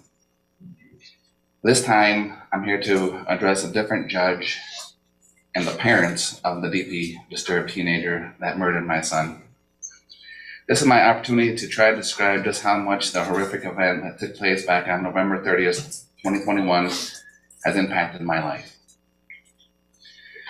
It's my belief that an impact statement should not just describe how this particular event impacted me. I feel that it should also be impactful towards all who hear it. And in your case, Judge, I hope these words impact you in a way that influence your decisions here today. As I look around at all the lawyers, police officers, media folks, and the other victims, I can't help but ask myself, what could I possibly say that this whole scenario doesn't already say? This is messed up. Most people will never have to make a victim impact statement to work in their lives. And the fact that the victims speaking here today are doing so for the second time in 6 months should speak volumes in and of itself. This is not normal. Living a life like this is not normal. So how does it affect a normal guy? To be completely honest with you, it remains a rather difficult and uncomfortable question to answer. In my previous impact statement, I've expressed many of my day-to-day struggles, from uncontrolled emotional outbreaks to sleepless nights to not being able to focus on the normal daily tasks. Yeah, it's fair to say that I live every day with pain, anger, heartache, regret, anxiety, stress, you name it. They are all there, wreaking havoc in my once normal life. They say that time heals all wounds. Well, we're coming up on 2.5 years now, and I can assure you that the wounds are still as fresh as they were on that tragic day. And with this hole that has been left in my life still glaringly obvious, I fight every day to not lose more of myself within that very hole. I have spent the last 30 years of my life busting my butt to support a family, raise children, and try to set myself up for some peace and quiet in the golden years of life. But the unthinkable has happened. And that peace and quiet I've worked so hard for may never come to be. At least not to the degree that I've always imagined it. Literally every single aspect of my life has been affected by this tragedy. And I could spend a long time describing in detail just how it has impacted me, but it seems like it would be way easier for me to just tell you how this tragedy hasn't impacted me, because there's simply nothing on that list. Now that the verdict is out on this monumental case, I feel strongly that it has caught the attention of most parents across the country. The overwhelming facts in this case were all that was necessary to prove that James and Jennifer Crumbley not only neglected their son by failing to get the necessary mental care that was clearly needed, but also provided him the very tools necessary to carry out those heinous acts of violence. It was these very facts that allowed not just one, but 2 full juries to find both of them guilty of involuntary manslaughter. I will always maintain the opinion that the facts that were presented in these cases were strong enough to convince any jury of their guilt, and that the verdict would have been the same regardless of where the trial was held. As I have maintained throughout the course of the past couple years, being the parent of a murdered child tends to cause you to seek out the maximum penalties allowed for each guilty verdict derived from any of the criminal charges. I think this stance is completely justified and would be so for any parent in this position, in the same position as mine. However, this is a court of law where a person is innocent until proven guilty, and the defendant has the right to dispute the facts of the charges against them. That being said, during the course of both of these trials, I did my best to capture every word and process all the facts. This is important because there is value in these facts, not just in the thousands and thousands of man-hours invested in gathering, processing, and organizing the evidence, but also for being able to use that evidence to establish the cold, hard truth of this tragic situation, that James and Jennifer Crumbley failed in their parental responsibilities as they pertain to the shooter, who was their son. The cold truth that shows that they did nothing to address the obvious signs of a deteriorating mental state of mind clearly present within their son. And of course, the very hard truth that shows that they provided their son with exactly what he wanted to use to do what he did and failed miserably to secure it properly. One would probably think that in order for something like this, or something of this magnitude to even happen at all, there would have to be a ton of things that went wrong. Although there were some things that definitely went wrong that day, for several of those things, I believe that if they had been handled correctly, we wouldn't be here right now. And James and Jennifer Crumbley carried the bulk of the responsibility needed to handle those things. During their trials, the overall similarities between the two were evident, and I believe this is why they were both convicted. Numerous facts that were the same for both trials show clearly that the parents failed their son and ultimately the entire community. With Jennifer, the thing that resonates most is that she stated that even knowing what she knew now, she still wouldn't have changed a thing. I almost died when she said that. 4 precious lives were lost at the hands of her son by means that she helped provide.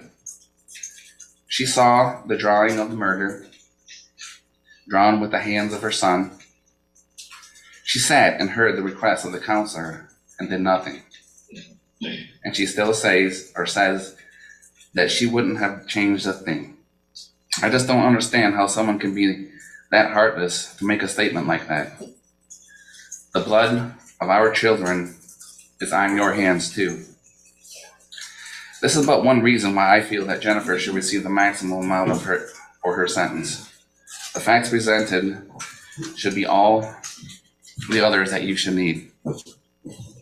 With her distinct lack of remorse and overall unethical understanding of the tragedy, I feel that the maximum amount of time available is needed for her to be able to fully comprehend the gravity of her actions and the lack thereof. With James, there were a couple of things that jumped out at me in particular, but one thing that is the toughest to digest is the fact that when the verdict was being read, he sat there and shook his head in total disagreement, as if to suggest that the jury was wrong and that there were no grounds for a guilty verdict.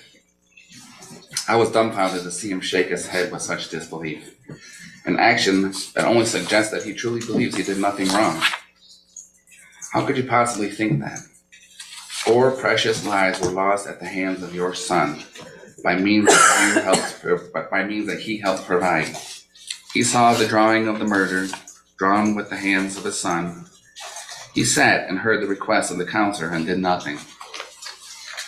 I just don't understand how someone can so arrogantly dawdle in a pool of self-pity without being able to say one thing to justify themselves. The blood of our children is on your hands too. This is but one reason why I feel James should receive the maximum amount for his sentence.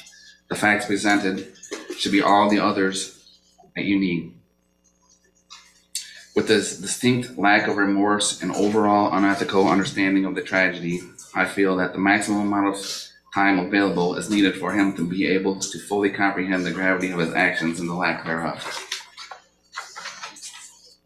Throughout the course of all of this, and I'm talking from way back in the beginning, I just can't get over the fact that this tragedy was completely avoidable.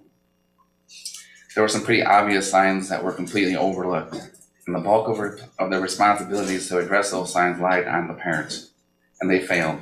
Across the board, failed. They willfully ignored the cries of their child and selfishly put themselves before helping him. This type of blatant disregard is undeniably unacceptable. It is a large reason why the events of that day were able or were allowed to happen, and another reason why I feel they both need the maximum amount of time available to be able to fully comprehend the gravity of their actions and the lack thereof. We all know that having children is a big responsibility. Although extremely rewarding, it starts out pretty scary. I mean, let's face it, they don't exactly come with instructions. There's no mute button, and unfortunately, no pause or rewind buttons either. Oh yeah, and there are times in the beginning that they really smell. Yet we still have them. We still want that responsibility, even though it's not very clear what it all entails. But how can we accept that responsibility and not act responsibly towards that child? It doesn't add up. A child, even if he is an oopsie child, deserves the same amount of love, compassion, and care that every other child gets. A child deserves someone who is confident enough to lead by example, because let's face it, it wasn't that child's choice to come into this world. You made them, and it's your responsibility to teach them how to live. It's your responsibility to set a good example. It's plain and simple, just like that, ladies and gentlemen. And the sooner we can figure that out, the better we all will be. Being a parent is hard work, but if it's done correctly, it can be the most rewarding work you ever do. There is no one that could tell you how to do it, because each child is so precious and unique. I mean, there's no other one like them in the entire world, and that says a lot. So cherish your one and onlys, and never give them up. Never give up on them, excuse me. The results of doing so can be catastrophic and can affect the lives of so many other people. So I ask for you all to go home today and hug your kids and make sure they know you are there for them and make sure that they are all right. It's so crucial for the whole of our society. Thank you. Thank you, Mr. Shilling.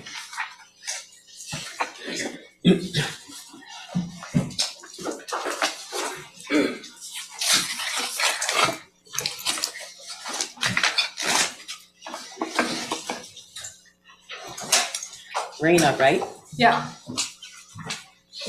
Hana St. Juliana. Our 10-year-old little brother had to learn how to write a eulogy for his sister before he even learned how to write essays. November 30th, 2021, all our parents did was send us off to school. Yet the next time they see Hana is to recognize her lifeless body in a medical examiner's office. I met up with Hana and a friend during school that day. When we split ways to go back to class, I just looked back and smiled. I didn't say goodbye. I never got to say goodbye. I never got to remind her that I love her, that she's my everything, the person I want to walk through life with side by side. I thought our future was a given. Of course, she'd play her first high school basketball game that night, get ready for all the other school dances, have her JV and varsity season for all the sports she played, get her driver's license, play her lacrosse season, have her first date, prom, graduation. She never got a chance for any of that. She didn't even get her 15th, 16th, 17th, or 18th birthday. These are only some of the high school experiences she never got to have, but it is absolutely nothing compared to the rest of everything she had going for her future. That list is eternal. Hana's life had only started to begin. 12:51 p.m., November 30th, 2021, that was the moment I became aware of the fragility of our mortality. Hana, who was healthy, Hana, who was only 14, shot 4 times. 12.5% of the bullets shot that day were at her. She took her last breath in her own pool of blood in a school she hadn't even been in for 3 months. Alone for 7 minutes while police passed by her, bleeding out as a security guard failed to put a tourniquet on her, dying as EMS took more than 10 minutes after the shooter had been detained to even give aid to her. Our Japanese grandma would often worry about anything bad happening to us because she knew how dangerous it is here compared to Japan. She told me on FaceTime that Hana would respond with a laugh, saying, "Don't worry, I'm a fast runner, I'll outrun them." It wasn't possible for Hana to outrun the bullets bought by you, Jennifer Crumbley, which were fired by the 9mm Sig Sauer that you, James, gifted to your son. Both used to murder Hana, Justin, Tate, and Madisyn. The fact is, no matter what you try to make yourself believe, Jennifer, you did fail as a parent, both of you. To love and to be loved, that is the human experience. It was up to you guys to show your son that. Instead of giving quality time and compassion, you gift your son a gun you knew caused extraordinary damage. There's a reason your kid didn't use the other 2 firearms or the .22 ammunition you own. I believe your actions cannot even be confined into the word failure. Your mistakes created our everlasting nightmare. So yes, you are still a danger to society because even after serving 2 years, you have yet to admit to your wrongdoings. And we know that when we do not learn from our mistakes, we repeat history. You call yourself a victim. The difference between you and Hana, Justin, Tate, and Madisyn, you and my family, you and all the students there that day, is that we didn't have a hand in causing this. You caused the most cruel thing I could ever imagine. You guys made loving Hana so painful. That is not a narrative, that is reality. For that, unless you have a time machine or the ability to stop time, there is no existing punishment or rehabilitation that will ever be enough. Because there is no way that the one life I have, I now have to live without Hana, my little sister, my best friend, my other half. To me, that makes the maximum sentence being 15 years too short. Hana didn't even have 15 years to live. Jennifer, you stated that even after knowing everything you know now, you wouldn't do anything different. I cannot fathom that. I would do anything to hear her footsteps coming up the stairs. You don't have to roll your eyes, it's on video that she said that. To not have an empty seat at the dining table, to have her come into my room and ask which clothes to order, to see her napping on the couch, to laugh and share a look when we accidentally say the same thing at the same time. There's not a day that goes by that I wish I hadn't run out of that building. If I knew what I know now, I would do everything differently in a heartbeat. I hope time makes you think differently.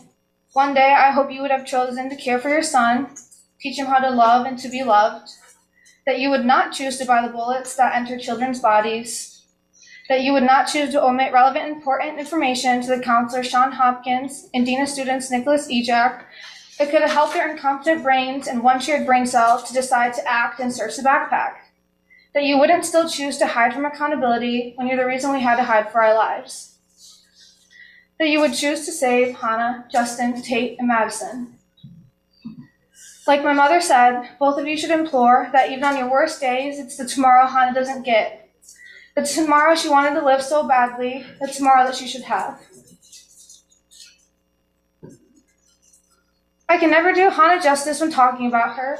She's all I want to talk about, and yet I would need a lifetime and still wouldn't have the right words to capture incandescence, humor, thoughtfulness, kindness, or loyalty.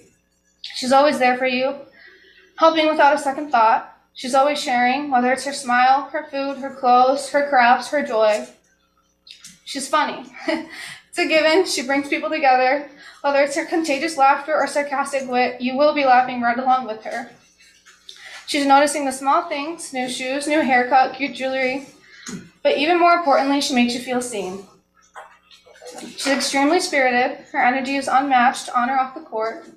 She dresses up every holiday, every spirit day, the first one to put up Christmas lights, or any lights for that matter, not even realizing she was a light for so many others. She's the one who would not only playfully roll her eyes and smile when I would say I'm taller than her as I look up to her. Not only did I look up to her physically, because yes, she was taller, but as a whole, as a human being.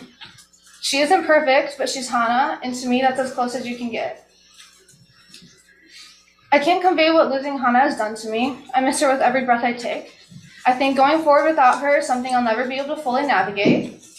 I believe the word sad is inappropriate to use because it does nothing to capture the hurt or the way my soul shattered. I've never felt every atom of my body igniting from anger until Hana was murdered. I didn't know what it was like to want to stop waking up in the morning until she wasn't here. I have never known pain that is forever until seeing Hana in a casket. I didn't know it was possible to feel so isolated even when you're surrounded by people. I didn't know how it feels to not know yourself at all. I have no idea who I am without Hana. She's my happy, she's my home. I look for Hana in everyone I meet, every place I go, and it's exhausting when I'm met with disappointment every time. But it's the world, it's all the people she would have met. I grieve for them too.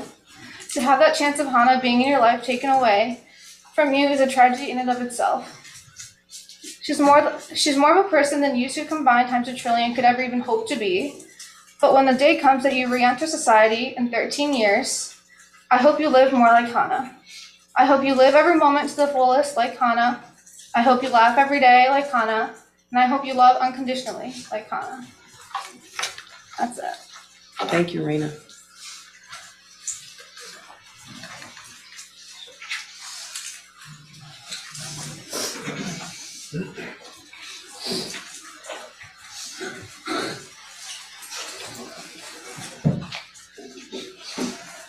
Mr. St. Juliana. Thank you. I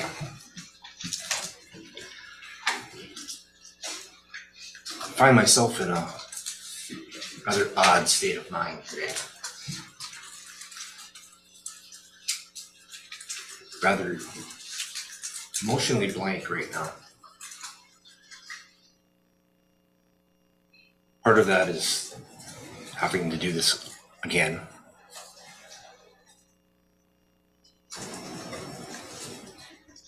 Part of that is I'm mostly a private person, and the idea of having to pour my heart out again is irritating. And I can't match the eloquent words that have come before me from the previous impact statements. So I'll limit my words today. The defendants, through their choices, through their indifference and gross negligence, enabled their son to murder my daughter, Hana, and 3 other children. They chose to stay quiet. They chose to ignore the warning signs. And now, as we've heard through all of the objections, they continue to choose to blame everyone but themselves. Every single objection, I think, that the council said this morning, put the blame somewhere else, their son, not them. I stood before the court several months ago and spoke about the impact that Hana's murder had on myself and my family. Nothing has changed since then. It's impossible for me to truly convey the complete impact of my daughter's loss. Hana's murder has destroyed a large portion of my very soul. I've said these words before. It's still the truth. I remain a shell of the person that I used to be.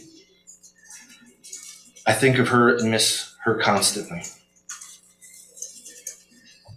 Every day is a battle to attempt to move forward, struggle to get out of bed, to go through the motions of everyday life.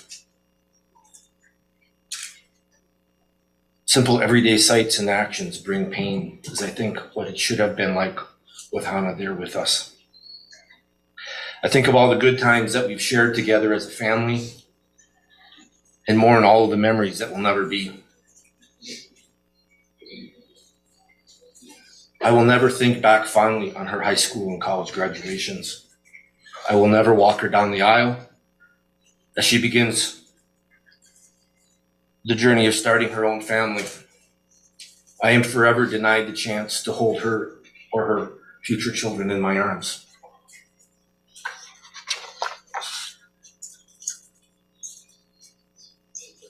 Few words describing Hana can in no way fully capture her truly beautiful, caring soul or impart her unlimited potential. Hana was absolutely beautiful and thoughtful person. She was always the first person to notice when someone had a problem and the first to go out of her way to offer help. She was incredibly curious and talented. She continually tried new things. She crafted homemade jewelry, tried cooking her own recipes, and played several sports. She was a record holder in track and a leader of her school volleyball and basketball teams. She also hoped to join her older sister on the lacrosse team in the spring. She had aspirations of a career dedicated to helping people. All of this is lost because of the defendant's actions and choices. My position regarding the defendant's sentencing and their future has evolved through their trials. At first, I was focused on the importance of getting a guilty verdict, to have the message conveyed to the public that this type of behavior and choices are not acceptable. I didn't have strong feelings about their sentencing. It was just something that would be determined by the system. My view, however, has changed as the defendant's level of defiance has grown. Instead of acknowledging any mistakes, they continue to show no remorse. They take no accountability. They and their lawyers continue to try to change the narrative and portray the defendants as victims of the prosecution team. They blame everyone but themselves and make threats of retribution. The facts have already been presented. The jury has found them guilty. Multiple juries have found them guilty. Hana, Madisyn, Tate, and Justin are the ones who have lost everything, not the defendants. As such, I ask this court to sentence the defendants to the maximum allowable penalty of 10 to 15 years in prison. Thank you. Thank you, Mr. St. Juliana. Thank you for being here.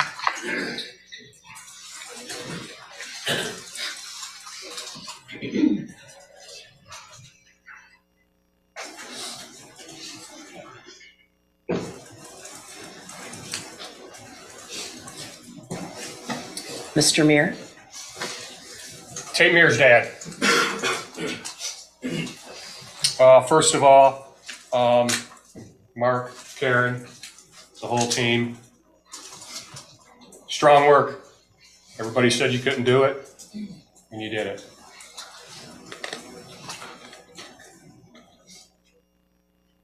For our family, it's not time to celebrate.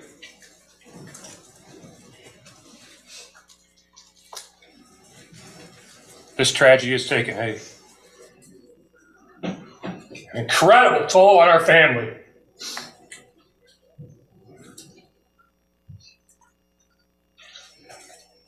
So our family's not going to give the Crumbly family a second of our time up here.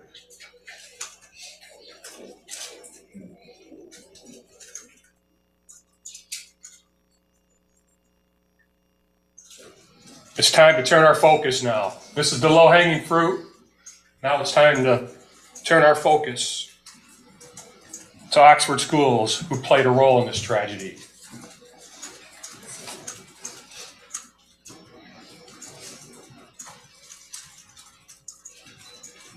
You know, I hear this morning when we're listening to all the objections and hear Sharon talking about protecting the criminals, civil rights, constitutional rights.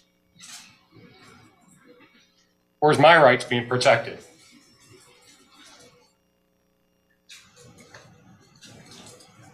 I fight for everybody in this room.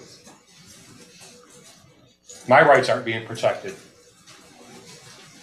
Criminals' rights are more important than our rights, my rights.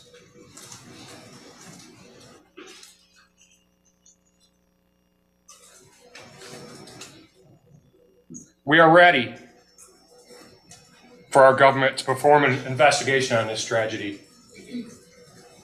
Many don't know that our government has not investigated this murder. a pre-shooting investigation, a day of the shooting investigation, and a deep dive investigation into the horrible response to this tragedy, the disrespect shown to us families, the simple things like trauma training for somebody like a Sheriff Bouchard, who we got to talk to on the day that we got to go identify Tate. And he referred to Tate as a girl because he was too busy that night working to cover it up, instead of learning about every kid, Tate, Hana, Justin, and Madisyn.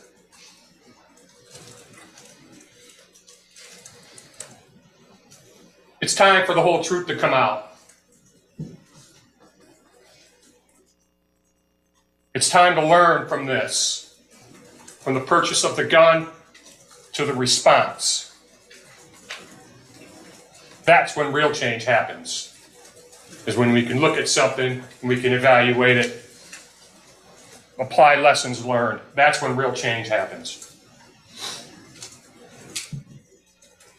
Is Hana St. Juliana's family ready for the truth? Justin Shilling's family ready to hear the truth? Nicole Baldwin's family ready to hear the truth? Tate Myre's family is ready to hear the truth. Quit denying us that. It's time to drive real change from this tragedy. Thank you, Mr. Myre.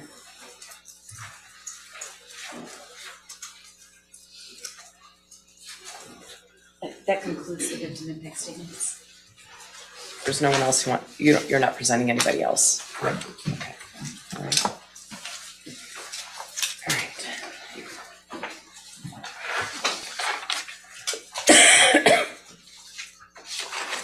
All right. Ms. Smith, what would you like to say on behalf of your client? Your Honor, my client would also like to make a statement. Would you like me to? Of course. Okay. Of course. You may both allocute, for sure. Thank you. For I sure. didn't know which order you wanted to. Either way, either one first. It's up to you. You or your client. Would you like to go first, or would you like me to go first? I can go first. Okay. Do I stay here? You can stay there, yeah. Your Honor, is there any way she can have this handcuff off, because she has multiple pages? I'm okay, but I'm right here, I don't have to like shuffle. You're okay? I'll get Okay. I don't know if I'm allowed to Okay, it's have okay. more than one hand. She said she's okay. It's okay. Go ahead, Ms. Crumbley. I sit here today to express my deepest sorrow for the families of Hana, Tate, Madisyn, Justin, and to all those affected on November 30th, 2021. The gravity and weight this has taken on my heart and soul cannot be expressed into words. Just as I know there is nothing I can say that's going to ease the pain and suffering of the victims and their families. There's a quote I heard that rang true. Grief. For those of you who understand, no explanation is needed. And for those of us who do not, no description is possible. I've taken countless nights of lament over the anguish and shame I carry, knowing what my son did, the harm he caused to innocent lives, the families, and to the entire Oxford community. I pray all the victims are the embodiment of God's mercy and peace, and that He heals your broken spirits. When I was on the stand, I was asked if I would have done anything different. I was horrified to learn my answer I would not have was completely misunderstood. That answer is true because my son did seem so normal. I didn't have a reason to do anything different. This was not something I foresaw. That was the intention of my answer and how I interpreted the question. With the benefit of hindsight and the information I have now, my answer would be drastically different. If I even thought my son could be capable of crimes like these, things would have absolutely been different. Even worse, when I learned during the police investigation that he had been planning a school shooting before November 30th. He was not the son I knew when I woke up on November 30th. The Ethan I knew was a good, quiet kid. He loved his pets, family vacations. My husband and I used to say we had the perfect kid. I truly believed that, and that's who I saw and thought I knew. As the details started emerging during discovery, I was horrified to learn concerning behaviors my son was reported doing at school. Refusing to take a makeup test he told us he took. Sleeping in class. Drawing pictures of guns on his assignments. Writing, quote, "My family is a mistake." Watching a video in class of a mass shooting that fatal day, along with internal communications that took place between his teachers and counselor, Mr. Hopkins, that he is, quote, "on my radar," and, quote, "he seems to be having a rough time," was never disclosed to us, his parents. The school claimed this was not abnormal behavior because of the pandemic and Oxford being a, quote, gun community. To say I was furious to learn this information is an understatement. This is not normal behavior to us and very different than what Ethan led us to believe was happening at school. Not only were we left in the dark about previous concerning behavior, but in the counselor's office that morning, none of those previous issues were brought to our attention. I can't stop thinking, had they have been, the conversation that morning would have been much different. That we would have taken a deep dive into what's really been going on with my son. I wonder if Hopkins and EJAC have those same regrets too. Instead, we were led to believe, not only from Hopkins and EJAC, but from Ethan as well, that this was an isolated event. We felt confident in trusting the professional's advice to let him stay in school that day. Quote, he does not pose a threat to himself or others. It was suggested that him being around peers would probably be good. We agreed. We were never asked to take him home that day. If that was discussed as the best course of action, we would have obliged. The prosecution keeps saying we didn't give them the big picture that morning in the counselor's office. But what they failed to acknowledge is the bigger picture the school did not give us. I'm not the same person I was prior to November 30th, 2021. This tragedy has changed who I am and has taught me some very valuable lessons. It's said in suffering, we gain wisdom. I've also gained God. In the quiet hours of myself, I prayed to him about the deep impact this tragedy has had on the families and the endless pain no one should ever have to feel. For it is God who holds a true understanding of our pain. I've also learned to depend on him for peace and strength. Alone, I'm not strong enough. I've learned that we cannot tell or predict what will happen to us in this life. One day you wake up and everything can change. We can, however, decide what happens in us, how we take it, what we do with it. And that's what really matters in the end. That's the test of living, is how we take the unimaginable, the tragedies, the raw hardships, and make them a thing of worth and beauty. I've also learned to never think this could not happen to you, and stereotype that bad kids come from bad parents. The prosecution has tried to mold us into the type of parents society wants to believe are so horrible, only a school or mass shooter could be bred from. This is a very fatal assumption to have. We were good parents. We were the average family. We weren't perfect, but we loved our son and each other tremendously. Everything we strived for was to make sure our son had the best life we could give him, to grow up with traditions and experiences we had, to be the best person he could be. I know we did our best. The love I have for our son, mixed with regret for not seeing what was ahead, weighs heavily on me. My point is, this could be any parent up here in my shoes. Ethan could be your child, could be your grandchild, your niece, your nephew, your brother, your sister. Your child can make a fatal decision, not just with the gun, but a knife, a vehicle, intentionally or unintentionally. If there's anything the general public can take away from this, is that this could happen to you too. The tragedy has taught me the true meaning of unconditional love as I watch my parents still love and care for me wholeheartedly, no matter what has happened. If there's nothing else I can do right in life, I do still love my son unconditionally, and perhaps that is my purpose. Your Honor, I don't envy the decision you have to make today. I understand this is a novel case and punishment expectations are high, not just from the prosecution, but from all those affected as well. The heartbreaking journey these families have endured. Hang on, I have to back up. I missed my most important. I need to rest. The most valuable piece of wisdom I gained is the power of forgiveness. To forgive the prosecution for the slander and hate against me and my husband. Ms. McDonald, Mr. Keast, I have hated you with deep anger, but hate is too heavy of a cross to carry. I need to be set free of that burden and recognize that you are people just like me, imperfect, but a child of God.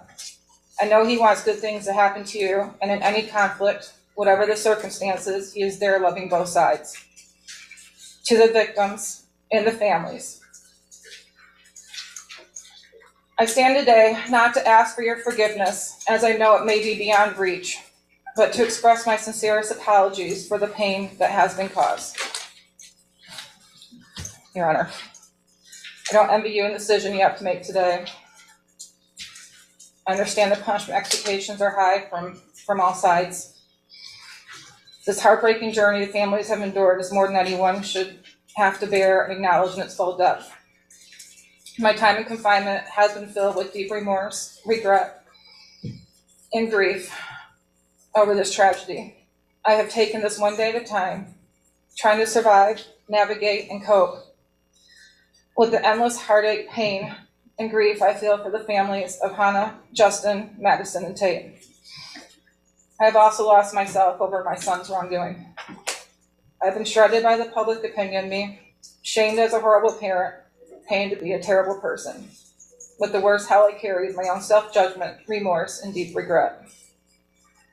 I've been criticized I don't show emotion, I'm unsympathetic, I don't cry enough, but alone I grieve.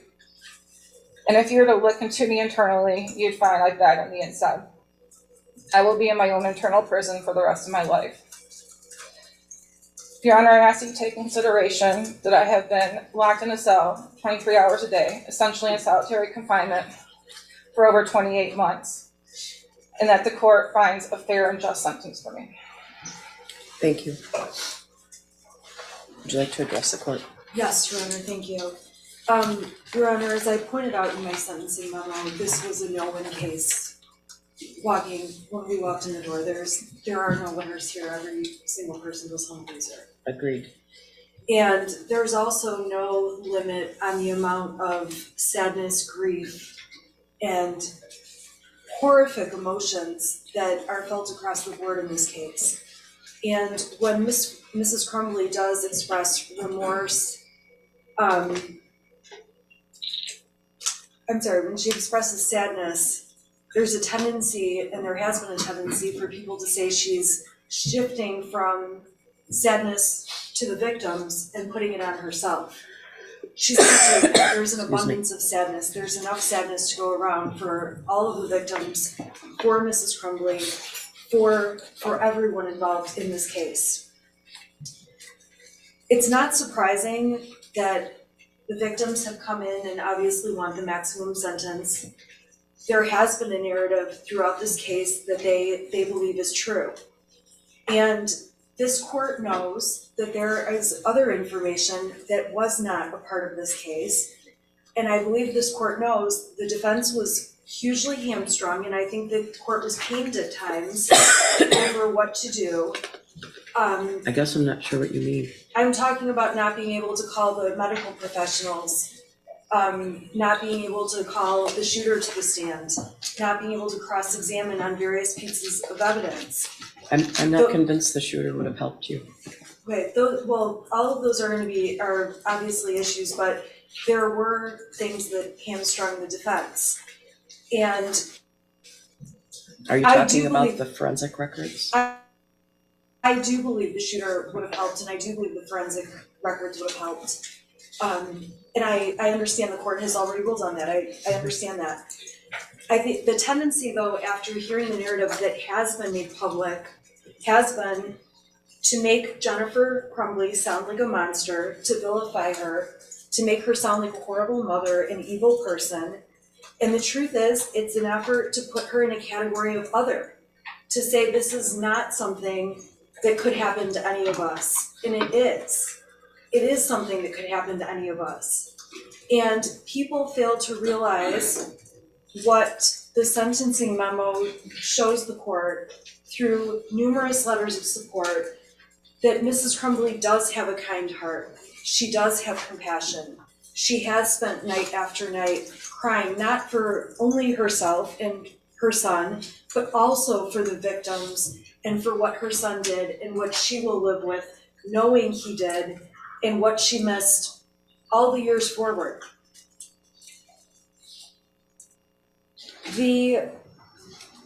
At the end of the day, we ask the court to look at Mrs. Crumbley's role in the offenses.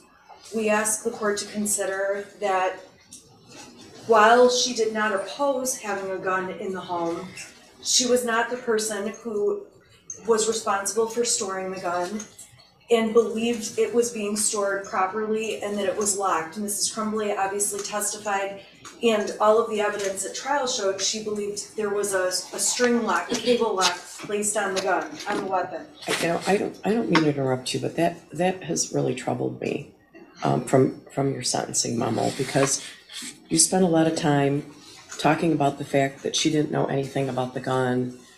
She didn't lock it. She wasn't responsible for it. But at one time, she was texting her husband to see whether or not he got the gun and how much it was. She posted pictures of it as her son's Christmas present. She shot the gun. And I don't know if you're aware of this. I don't know if either side was aware of this, but the first jury determined that there was a claim that the gun was a responsibility solely of defendant James Crumbley. And Mrs. Crumbley testified that when she returned from the range with the shooter on November 27th, it was the defendant James Crumbley who was responsible for the 6 Sauer, retrieved it from the car, and was supposed to keep it safe. The first jury recognized that the GPS admitted in the case shows that even prior to the defendant James Crumbley returning to the house, the shooter was videotaping the unlocked 6 Sauer in the kitchen of the home. So that's not true. That's not true. She also testified that a key to the cable lock was kept in a beer stein in the kitchen, but it's clear that the cable lock was clearly never opened. Your Honor, first of all, the jury's finding about the timing of the GPS and when the gun video was made is not correct. The evidence at trial did not support that. We know that's not correct. Mrs. Crumbley left the gun in the car so that James Crumbley could put the gun in the house and store it correctly. Mrs. Crumbley, there were multiple cable locks in that house because there was more than one cable lock. There was not just the cable lock that was on the 6 Sauer. There was more than one. I don't recall that. There were not more than one found, but whatever Ethan Crumbley did with the cable lock from the 6 Sauer, we don't know. The gun wasn't locked. Your Honor, jury, okay, actually, during Mrs. Crumbley's trial, it was not proven that the gun was not locked. I don't know what happened at James Crumbley's trial. You know about his statements. That gun was never locked. Whose statements? Mr. Crumbley's statements. Mr. Crumbley and Mrs. Crumbley talked about how the gun had been locked. In all of the evidence I saw. Well, Your Honor, obviously we have go on. disputes. Go on. I don't think the evidence has shown that she had no involvement with the gun. I'm not saying no involvement. I said she supported the gun. She didn't object to the gun. But when it came down to it, probation writes in their narrative that she taught her son how to use the gun. And it's very obvious watching the evidence in the trial that she was not the one teaching him how to use the gun. There's no evidence that she taught him how to use the gun.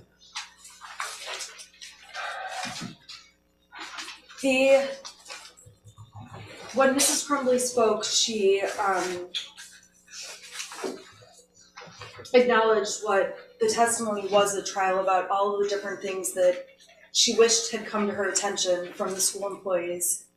And the prosecutor's office has said that the proposal the defense has made regarding Mrs. Crumbley is a slap in the face. And what's truly a slap in the face, not only to the victims in this case, but also to the Crumbleys, is how much the Oxford schools did fail the Crumbleys and all the victims. Because if Mrs. Crumbley had been presented any of those 5 things, things would be different and we would probably not be here today. I am asking this court, I know the court of public opinion is running high right now, emotions are running very high.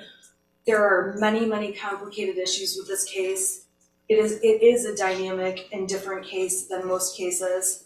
Mrs. Crumbley does have a good heart. This is a woman who had no felony history. She's a working mom who was very busy, did have a hobby. I don't think there's anything wrong with those things. I'm just saying, largely the evidence at trial were some of those things, and Mrs. Crumbley did have an enormous amount of love for her son, and what she has been painted out to be in the media and throughout this case, and even throughout the victim impact statements today, is just not congruent with the people who know Mrs. Crumbley and know her heart. It's also not congruent with the text messages she sent right after the shooting about how she wished she would have died instead of one of the kids. I don't think the verdict was about how feeling she is or how sad she is. I think the verdict was about the behaviors that led up to that day. Well, there has been an enormous amount of criticism about whether or not she's sad enough, and there was cross-examination extensively about whether she cried or not enough on the stand, or when during the videos that were played of police interviews and things like that. And then on the same hand, I don't doubt that they were both in shock. I don't doubt that. And at the end of the day, though, when she did cry, there was an objection about crying. And so Mrs. Crumbley from the very beginning has been damned no matter what way she went. This was the most horrific thing that could have happened to the community, to the victims, to these families. Absolutely horrific. At the end of the day, however, it's a unique and complicated case, and that is why I proposed the sentence I did. I don't believe the sentencing guidelines take into account the very unique situation that we have in this case with a young man who will be in prison forever. I'm asking the court to keep that in mind, and please keep in mind the other arguments throughout the memo. I think you know that I read everything you submit. I do, and I appreciate that. Thank you. Do you want to respond now, or do you want to hear from Ms. Lehman first? I prefer just to be able to respond once, Your Honor. Are you okay with that? That's fine, Your Honor. All right, would you like to address the court, or would you like your client to address the court first? Would you like to address the court, James? I would. Yes, Your Honor. Mr. Crumbley will address the court. For the record, he does have something typed out that I typed out for him, so it was bigger and easier for him to read, Your Honor. Okay. You can't do both.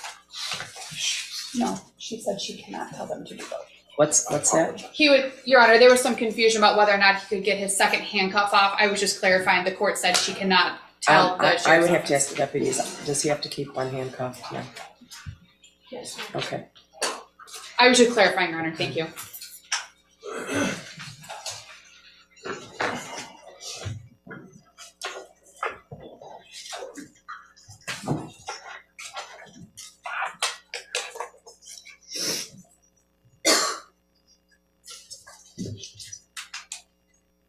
Before I address this court directly, I want to do something that I have never been able to do throughout this time until now. I want to say I can't imagine the pain and agony that for the families that have lost their children and what they're experiencing and what they're going through. As a parent, our biggest fear is losing our child or our children. And to lose a child is unimaginable. My heart is really broken for everybody involved. I understand my words are not going to bring any comfort I understand that they're not going to relieve any pain. And quite frankly, they probably just don't believe me. However, I really want the families of Madisyn Baldwin, Hana St, Juliana, Tate Myre, and Justin Shilling to know how truly sorry I am and how devastated I was when I heard what happened to them. I have cried for you and the loss of your children more times than I can count. I know your pain and loss will never go away.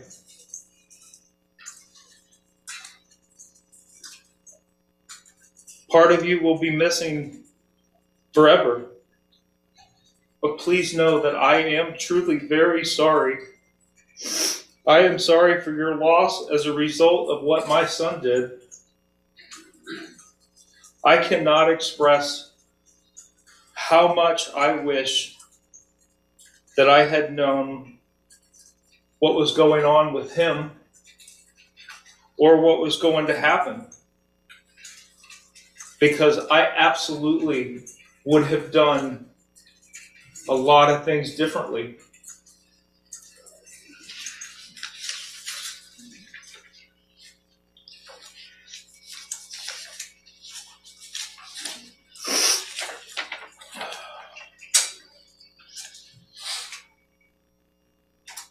Again, my heart pours out to every single one of you.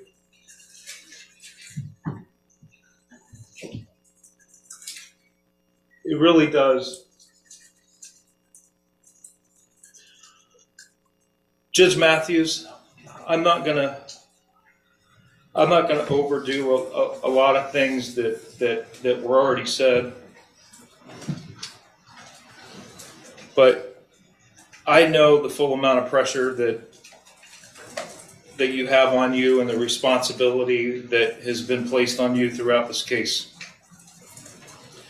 I have the utmost respect for you, and I'm simply going to ask that you sentence me in a fair and just way.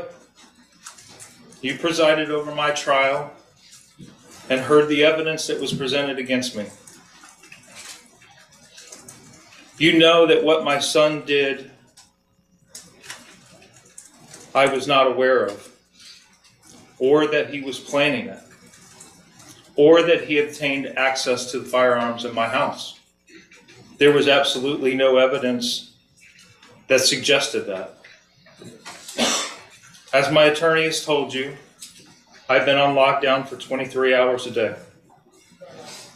I've not been able to speak to my son since November 30th, and I have not been able to speak with my wife since December 3rd. I know that I have experienced pales in compassion to what those families who lost their children and countless other victims experience every day because of what my son did. But I want you to know I too grieve for everyone, as I have explained. For everyone that's been affected by what my son pled guilty to doing. And I'll continue to feel this pain for the rest of my life as well. If I could go back and change things, if I could go back and do things differently, and maybe none of us would be here today. So again, I ask Your Honor to impose a just and fair sentence based on the truth about what you heard during my trial. I'm asking the court to sentence me to time served and place me on probation for the maximum time allowed with the GPS tether for as long as the court deems necessary. I also want to address one last thing.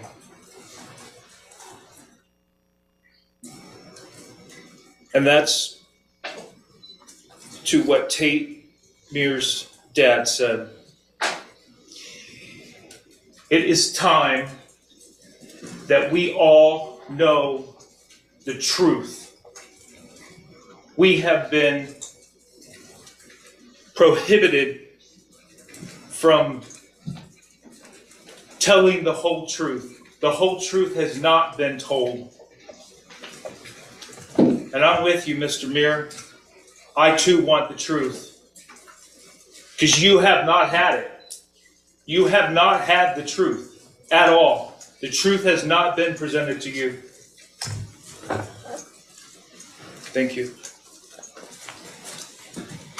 Thank you, Mr. Crumbley. Ms. Lehman, are you wanting to switch this out? Go ahead. Thank you, Your Honor. Ms. Lehman? Thank you, Your Honor. I did submit a sentencing memorandum, Your Honor. I'm not going to belabor the points that I made in my memorandum, as I do believe that it was thorough. However, I do want to note for the court that, especially in statements that have been made about James, that he lacks remorse, that he doesn't feel bad, that he's trying to put off responsibility on everyone but himself, that he's allegedly made threats toward the elected prosecutor. Your Honor, in some of the same calls that the prosecution has tried to use and has quoted in their own sentencing memorandum and attached as exhibits to their memorandum, as I noted in my sentencing memorandum, Your Honor, James also said in those very same calls that he wished that he had known what his son was capable of. That if he had known, if he had been made aware of these things, if he had known that his son had obtained access to a firearm, then maybe he could have saved the 4 children's lives. That maybe he could have saved a lot more than that. Your Honor, there has never been a time that James Crumbley has not acknowledged what happened in this case. He has felt horrific grief for not only the families, but for the people who have been affected. He's grieved for himself, for his own child. And while that may not be something that is a popular statement to make, he's grieved for the child that he believed he had. Not the child who pled guilty, but the child that he believed he had on the morning of November 30th when he dropped his son off at school. James could not have predicted what his son was going to do that day. He couldn't have predicted because he didn't know that it was going to happen. As James said, Your Honor, you sat through the trial, Judge. You heard the evidence that was presented. You also know that there was no indication given in the evidence presented that James had knowledge of what his son was planning. That James didn't know that his son had been accessing that firearm unsupervised, or that he had access to the firearm unsupervised. Judge, you heard that that firearm was stored legally at the laws at the time in November of 2021. That there may be differing opinions on whether or not that firearm was stored responsibly, Your Honor, but it was stored legally. It was stored unloaded. It was stored with the ammunition stored separately. Your Honor, James Crumbley did and made the decisions that he thought were right. Based on the information that he had, even on the morning of November 30th at the school, you've heard multiple times that James had no knowledge of what his son was intending to do later that day. That even the school officials, the people who were trained, they talked about the special training that they had during trial. Even those individuals said that they did not believe that James's son was a threat to other people.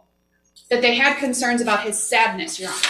They had at a minimum concerns about his danger to himself, right? Correct, Your Honor. Danger to himself due to his level of sadness, that they wanted him to go talk with somebody, but that it wasn't so emergent that he needed to be removed immediately. And isn't it the reason they didn't want him to go home? Your Honor, there's some dispute as to whether or not the testimony from the school is accurate as to what actually occurred in that office. And Judge, I don't want to try and retry the case. I don't think it serves anyone. I understand. Or benefits anyone. But I do want this court to be aware, and Your Honor, you observed James during the trial. You're aware that he had difficulties throughout the trial. He showed emotion. He struggled with some of the things that he heard and saw. I don't know how anyone couldn't have. I agree, Your Honor. I agree. And as I've acknowledged numerous times throughout this case and throughout the trial, it is an incredibly emotional trial. Today is incredibly emotional for everyone involved. I echo what Ms. Smith said. There are no winners here. Everyone has lost in this case. I think that Ms. Smith said in her sentencing memo that it's possible to be sad for everyone here, not just the victims, for the Crumbleys as well. It's possible to be sad for everyone. And I agree with that, Your Honor. I did ask the court to sentence James to time served. I am going to echo his request for a period of supervision with a GPS tether. I understand that the court, we did object to some scoring. I understand that, again, the court has significantly strong pressure. The emotions run high in this case, Your Honor. I don't envy what you have to do. However, I am asking that you consider my request. Thank you, Your Honor. Thank you, Ms. Lehman. Prosecutor. Your Honor, I just have to correct some facts. The allegations that Jennifer and James Crumbley were left in the dark just are not true, and the evidence at trial does not show that. The evidence presented at trial that as late back as March, the 9th, 17th, and the 20th text messages about from their son to Jennifer Crumbley that he was seeing things. In April, his text messages to his friends indicate he asked for help. His mother laughed at him. April 28th, Jennifer told his friend's mother that he was depressed. There were multiple visits to the gun range. There was 2 guns purchased for him. The Crumbleys were aware that he was struggling in school, and in fact, they had a rather, I would say, critical fight the night before, which is all detailed, incidentally, and as well as where the gun actually was in the shooter's statements, his plea, and the multiple statements he made to the psychiatrist, the very same things. They stand here and say, "Oh, if only we could have called them." Well, calling those individuals would have resulted in all of the claims that's inconsistent with what he said, and it's inconsistent with what the psychiatrist testified to in the Miller hearing. So I had no intention of addressing this, but it was brought up, so I feel as if I have to, and I have a duty to do so. They were concerned. The evidence showed that. They were very concerned. They were concerned about the drying, and they were concerned based on the fact that they were called to school. Jennifer Crumbley's own statements acknowledges she was called to the school. They wanted him to get help. She said she had to go back to work, but they said that he could stay. None of that, by the way, is in dispute, and that she left. This insinuation that if only I had known he was sleeping in class and teachers might have been concerned, then none of this would have happened, is at the core of why you saw 6 people standing here and saying there's no remorse or accountability. And I want to be clear, remorse does not sound like I feel really bad. I'm sure they do. I don't dispute they feel bad. I don't dispute they have grief. That's not the kind of remorse and accountability these victims are looking for. What that looks like is, we messed up. We should have done this and we didn't, and we are very sorry. And that has not happened, which is what we're talking about here, and what you heard the victims say. I don't want to belabor anymore that we had to in the trial. I have a deep respect for Ms. Lehman, but the facts of this and the elements of this case simply are not that the prosecution had to show that he had actual knowledge and he could predict and he knew exactly what his son was going to do. Those are not the elements of the crime. It's not what the jury was required to find, and it has nothing to do with their actual conviction. Jennifer Crumbley and James Crumbley were not convicted based on a narrative. They were not convicted because somebody thought they were a bad or good parent. Those 2 trials involved multiple motions and objections over evidence that the court sustained. We did not allow the jury to present the information about Jennifer Crumbley that her lawyer made a strategic decision to in the middle of the trial, say, open the door, you can bring it all in, was not due to the prosecution's requests or actions. But you can't seek to exclude evidence and then allow somebody to testify to an inconsistent with the evidence. The last thing I want to say is there is case law that the court's aware of about what the court can consider in fashioning a proportional sentence. And we don't give power or authority to victims to decide or render verdicts, with good reason. But we should not, and we cannot, sanitize their pain or the weight of the impact or chalk it up to it's emotionally charged, as if everything that's happened here is because people sitting here are too emotional and they pressure people, because that just simply isn't true. And not only should you consider the weight and the impact of the defendant's actions and inactions, you are required to, pursuant to the case law. It is one of the factors to consider, the severity and the impact of the crime. We've heard a lot about it's not what happened in the school. And while I understand that the negligence, the gross negligence that occurred happened before what happened in that day when he left that bathroom and started firing the 9mm and killing 4 kids, I understand that. But it is absolutely about what James and Jennifer did and what they didn't do, and the gross negligence that caused those acts. This is what it looks like. This is what it looks like.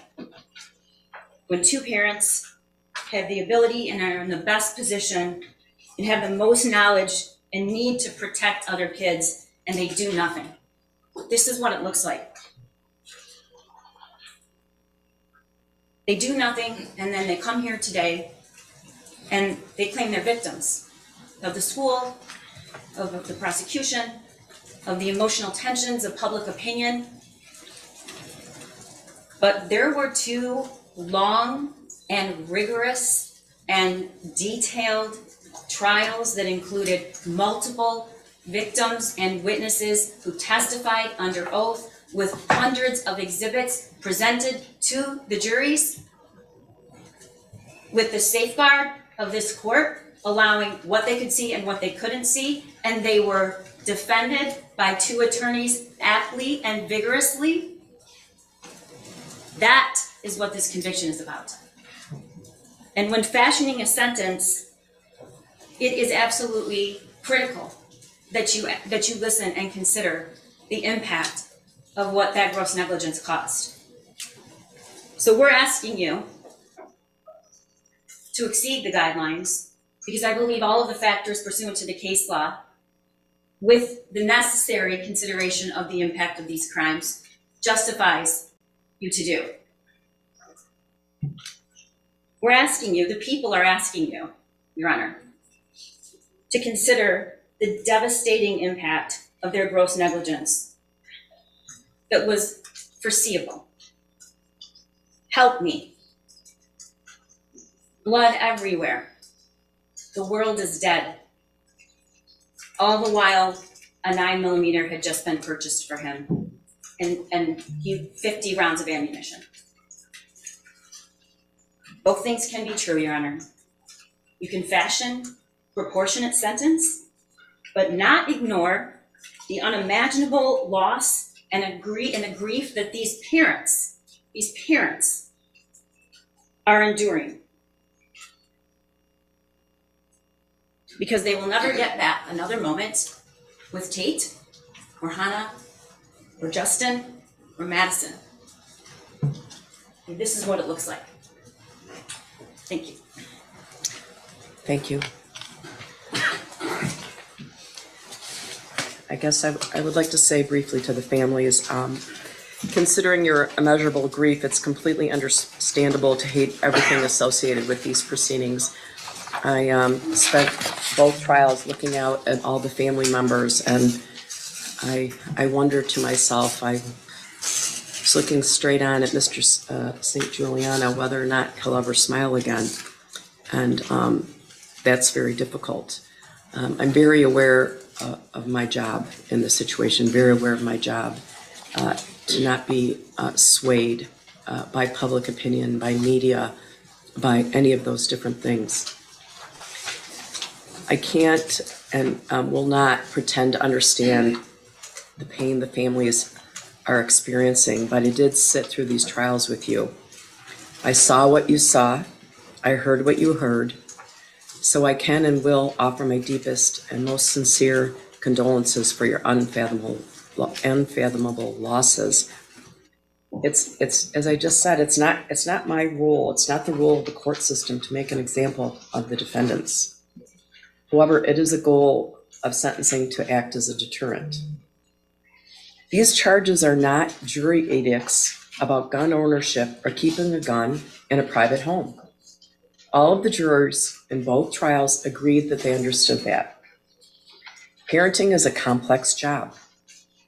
Parenting practices around the world share the goals of ensuring health and safety, preparation for life as a productive adult, and transmission of cultural values.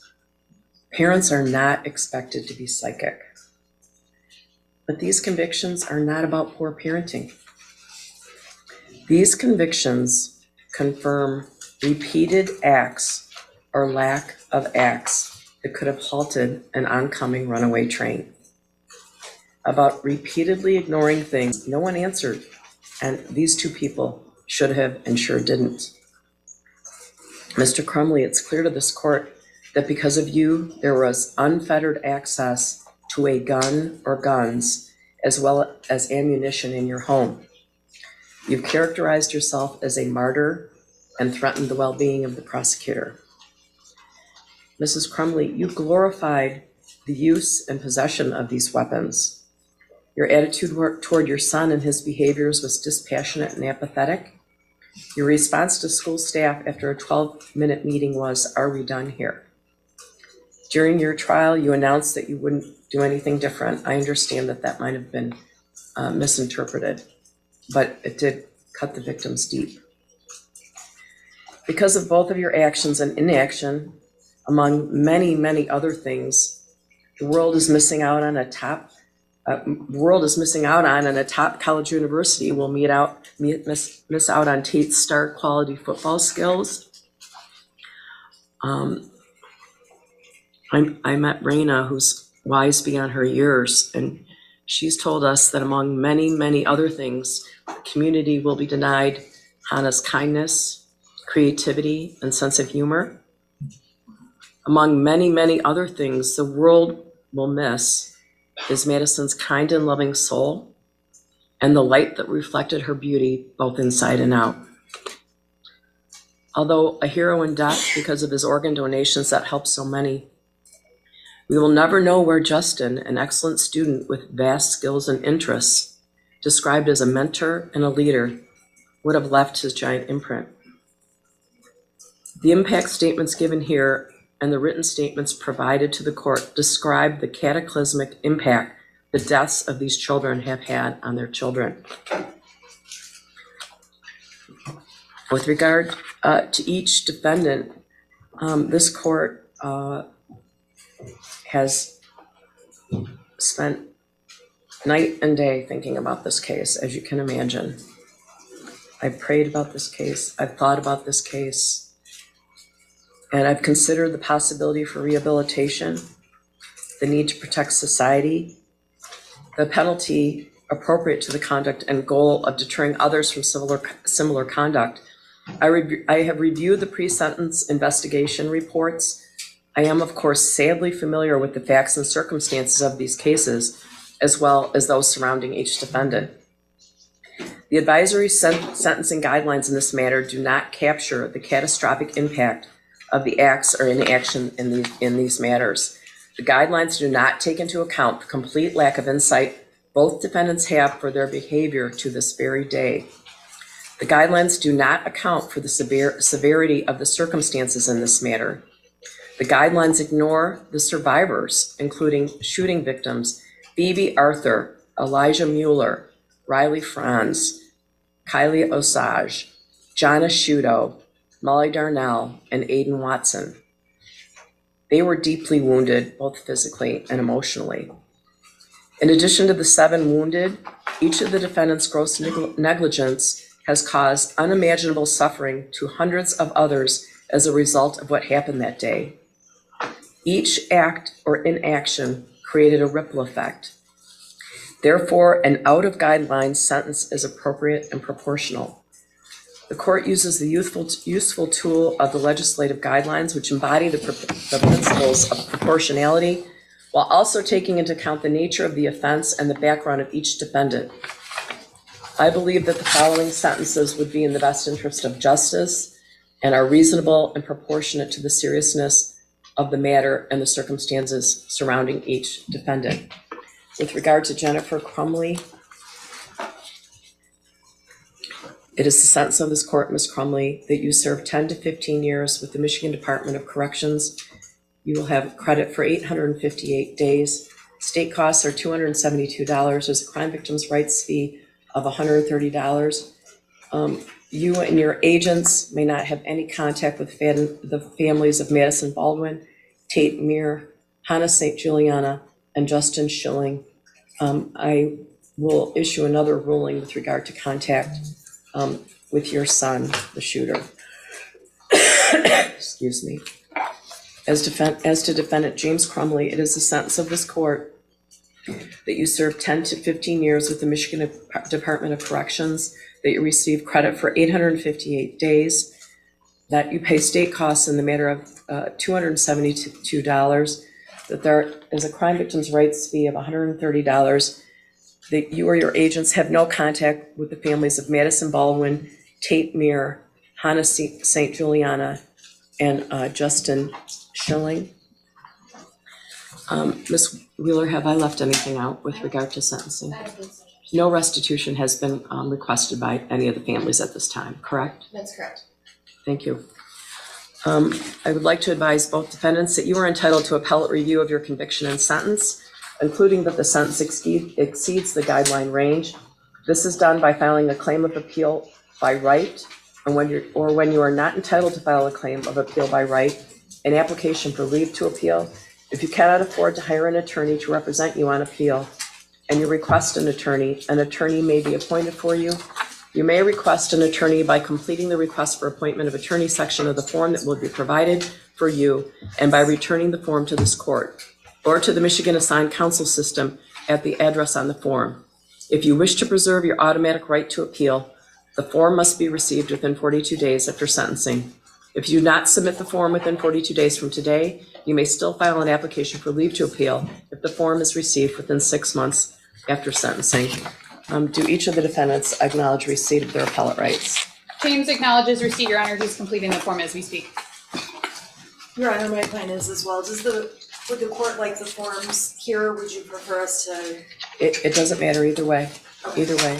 Thank you. Thank you. I'm going to ask that everyone remain seated while the defendants are taken out of the courtroom.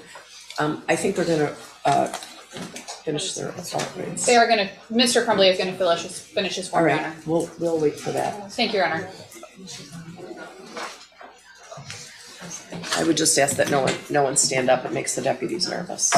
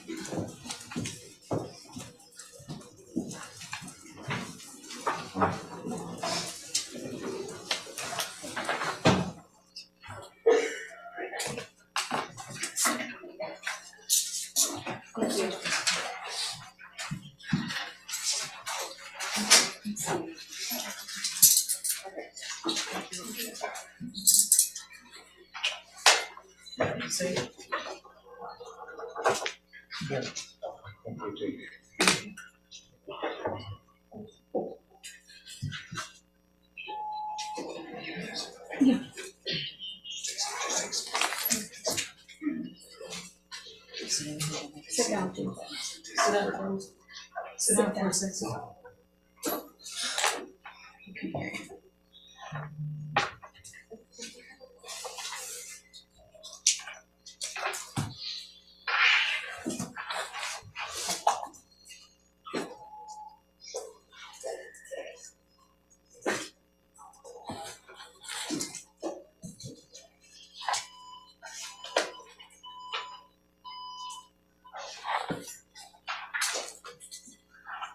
Yeah.